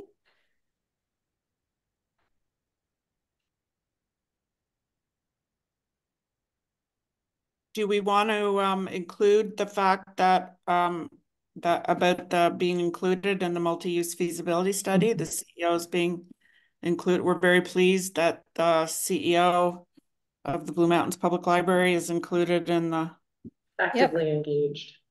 Well, include as a committee member. As a committee member, alongside the CEO from the Collingwood Library. I don't know if we need to say that, but maybe not. Just say our CEO is involved, actively involved. That's great. Okay. Do we want to speak to the multi-use, that sort of a working group to finalize our priorities for the multi-use for expansion? Were we going to do it as a whole committee, or were we going to do it as a whole committee? Yeah. Oh, good question. Yeah, because the working group wasn't appointed. Yeah, I would leave it off yet. I mean, I think we haven't done anything. Yeah. We've just talked about it. Yeah, so leave that for next time. Okay. I would add in here at the end that we're planning on meeting in April as a committee to refine the work plans, the board and CEO work plans. Yeah, that's good. Did you say meeting in April prior to the April meeting? No, this is an additional April meeting. It's not the 24th. It's not the third Thursday meeting, I'm assuming. Is this an additional? No, I think we said we thought we could have 2 committee of the wholes. I read somewhere. So is that okay, Lori, do you think, to have another committee of the whole in April? Yeah, I think that's fine. Yeah. Okay. And we maybe, is that the time when we're doing any of the Volt work? I guess we don't really know. The what work? Volt, evaluating Ontario libraries. Will we have more information to do with that? Yeah, I mean, we don't have to do it. We could do a regular meeting in April and really handle the work plan stuff as we did today. In fact, that might be easier. Just leave it as a regular meeting. I don't know. So we're just saying. We have a timeline in terms of delivering the annual presentation to council. So that involves alignment on the Volt numbers. And we have a timeline on I'm just going to call it our priorities for library expansion. So is April, or is a committee meeting in May? If we want to look polished by June. I feel like the April meeting should be a committee of the whole. Yeah, being the new person here, I think we should have a separate meeting to talk about specifically the action plans and not deal with the general delivery of the board and this type of meeting only being at one meeting. That would be my observation. Okay. We need to have a walk with the council members evaluating. This the is why I years. said we need that task list, because we talked about a lot Yeah. of things in today's. So great question. I think that we need to align on our priorities, and then part of getting, you know, that explanation of here's why it would be that walkthrough. It's a good, it's a good call out. Yeah. But that is how we need to prioritize. Yeah, to use yeah. your word, So- you know, so we have. So in April, our April meeting is a committee of the whole? Sounds I like would vote that that's what we meeting in should do April. because of the priority timelines. Is this in addition to the regular meeting? I would vote that it would be 2 meetings. And I'm Remember, suggesting everybody that we else don't votes. need a regular meeting, we just do a committee of the whole on these specific topics. Because really, in turn is what's coming up in April, we have listed on our annual thing that we would be doing the Q1 financials. But we also need to do the Q4 financials, but they haven't appeared yet, I think probably from the town. Yeah. For town, So those yeah. they'll just flow to whatever meeting we actually start to get that information. And then we had approve the annual report in April, but there's no timeline on that. I mean, normally that's a video that we prepare annually, that the CEO does. And you know, that doesn't have to be an April meeting. So if we have higher priorities that we want to tackle with, and we need some more general discussion, I would say just make it a committee meeting, and then we'll put any other typical board business into May. Yeah, I agree with that. That works for me. Yeah, that would work. If we have quorum at committee of the whole, we can make decisions if needed. Just to let you know, I'm gonna be traveling on our next board date. I will see if I can zoom in based on where I am. Okay. But I won't be here. Okay. Okay. So those, I think, so Jen, you'll draft these and send them out and to I guess Lori and I, and we can okay them. Or do you want me to do that, Lori? Why don't you do that, please, Julia? Okay. Yeah. Okay, I'll do that. So say you send them out to me. I'm home on Saturday. Okay. All right. So I think then we need a mover for the key messages in principle. So can I have a mover? Okay, Lori. Sorry? Sean. Sean and Lori. Okay. All in favor? Great. Okay, our next regular meeting then is scheduled for April 18th. So that's not a regular meeting. That's a committee. It's a committee. Our next meeting will be a committee of the whole. And our next board meeting is in May, the 3rd Thursday in May. Yep. Thank you. Okay, so I would like to move us into closed session. We have no other business will occur following the closed session meeting other than adjournment. So I would like a mover with regard to section 16.14 of the Public Libraries Act that we move into closed session to address matters pertaining to personal matters about identifiable individuals. So can I have a mover? Chris and seconder? Sean. Great. Okay, thank you. Just give me one moment to all in stop favor? the live stream. All in favor? Sorry. Yes. Yeah. Better vote. Carried. Carried. I will stop the recording.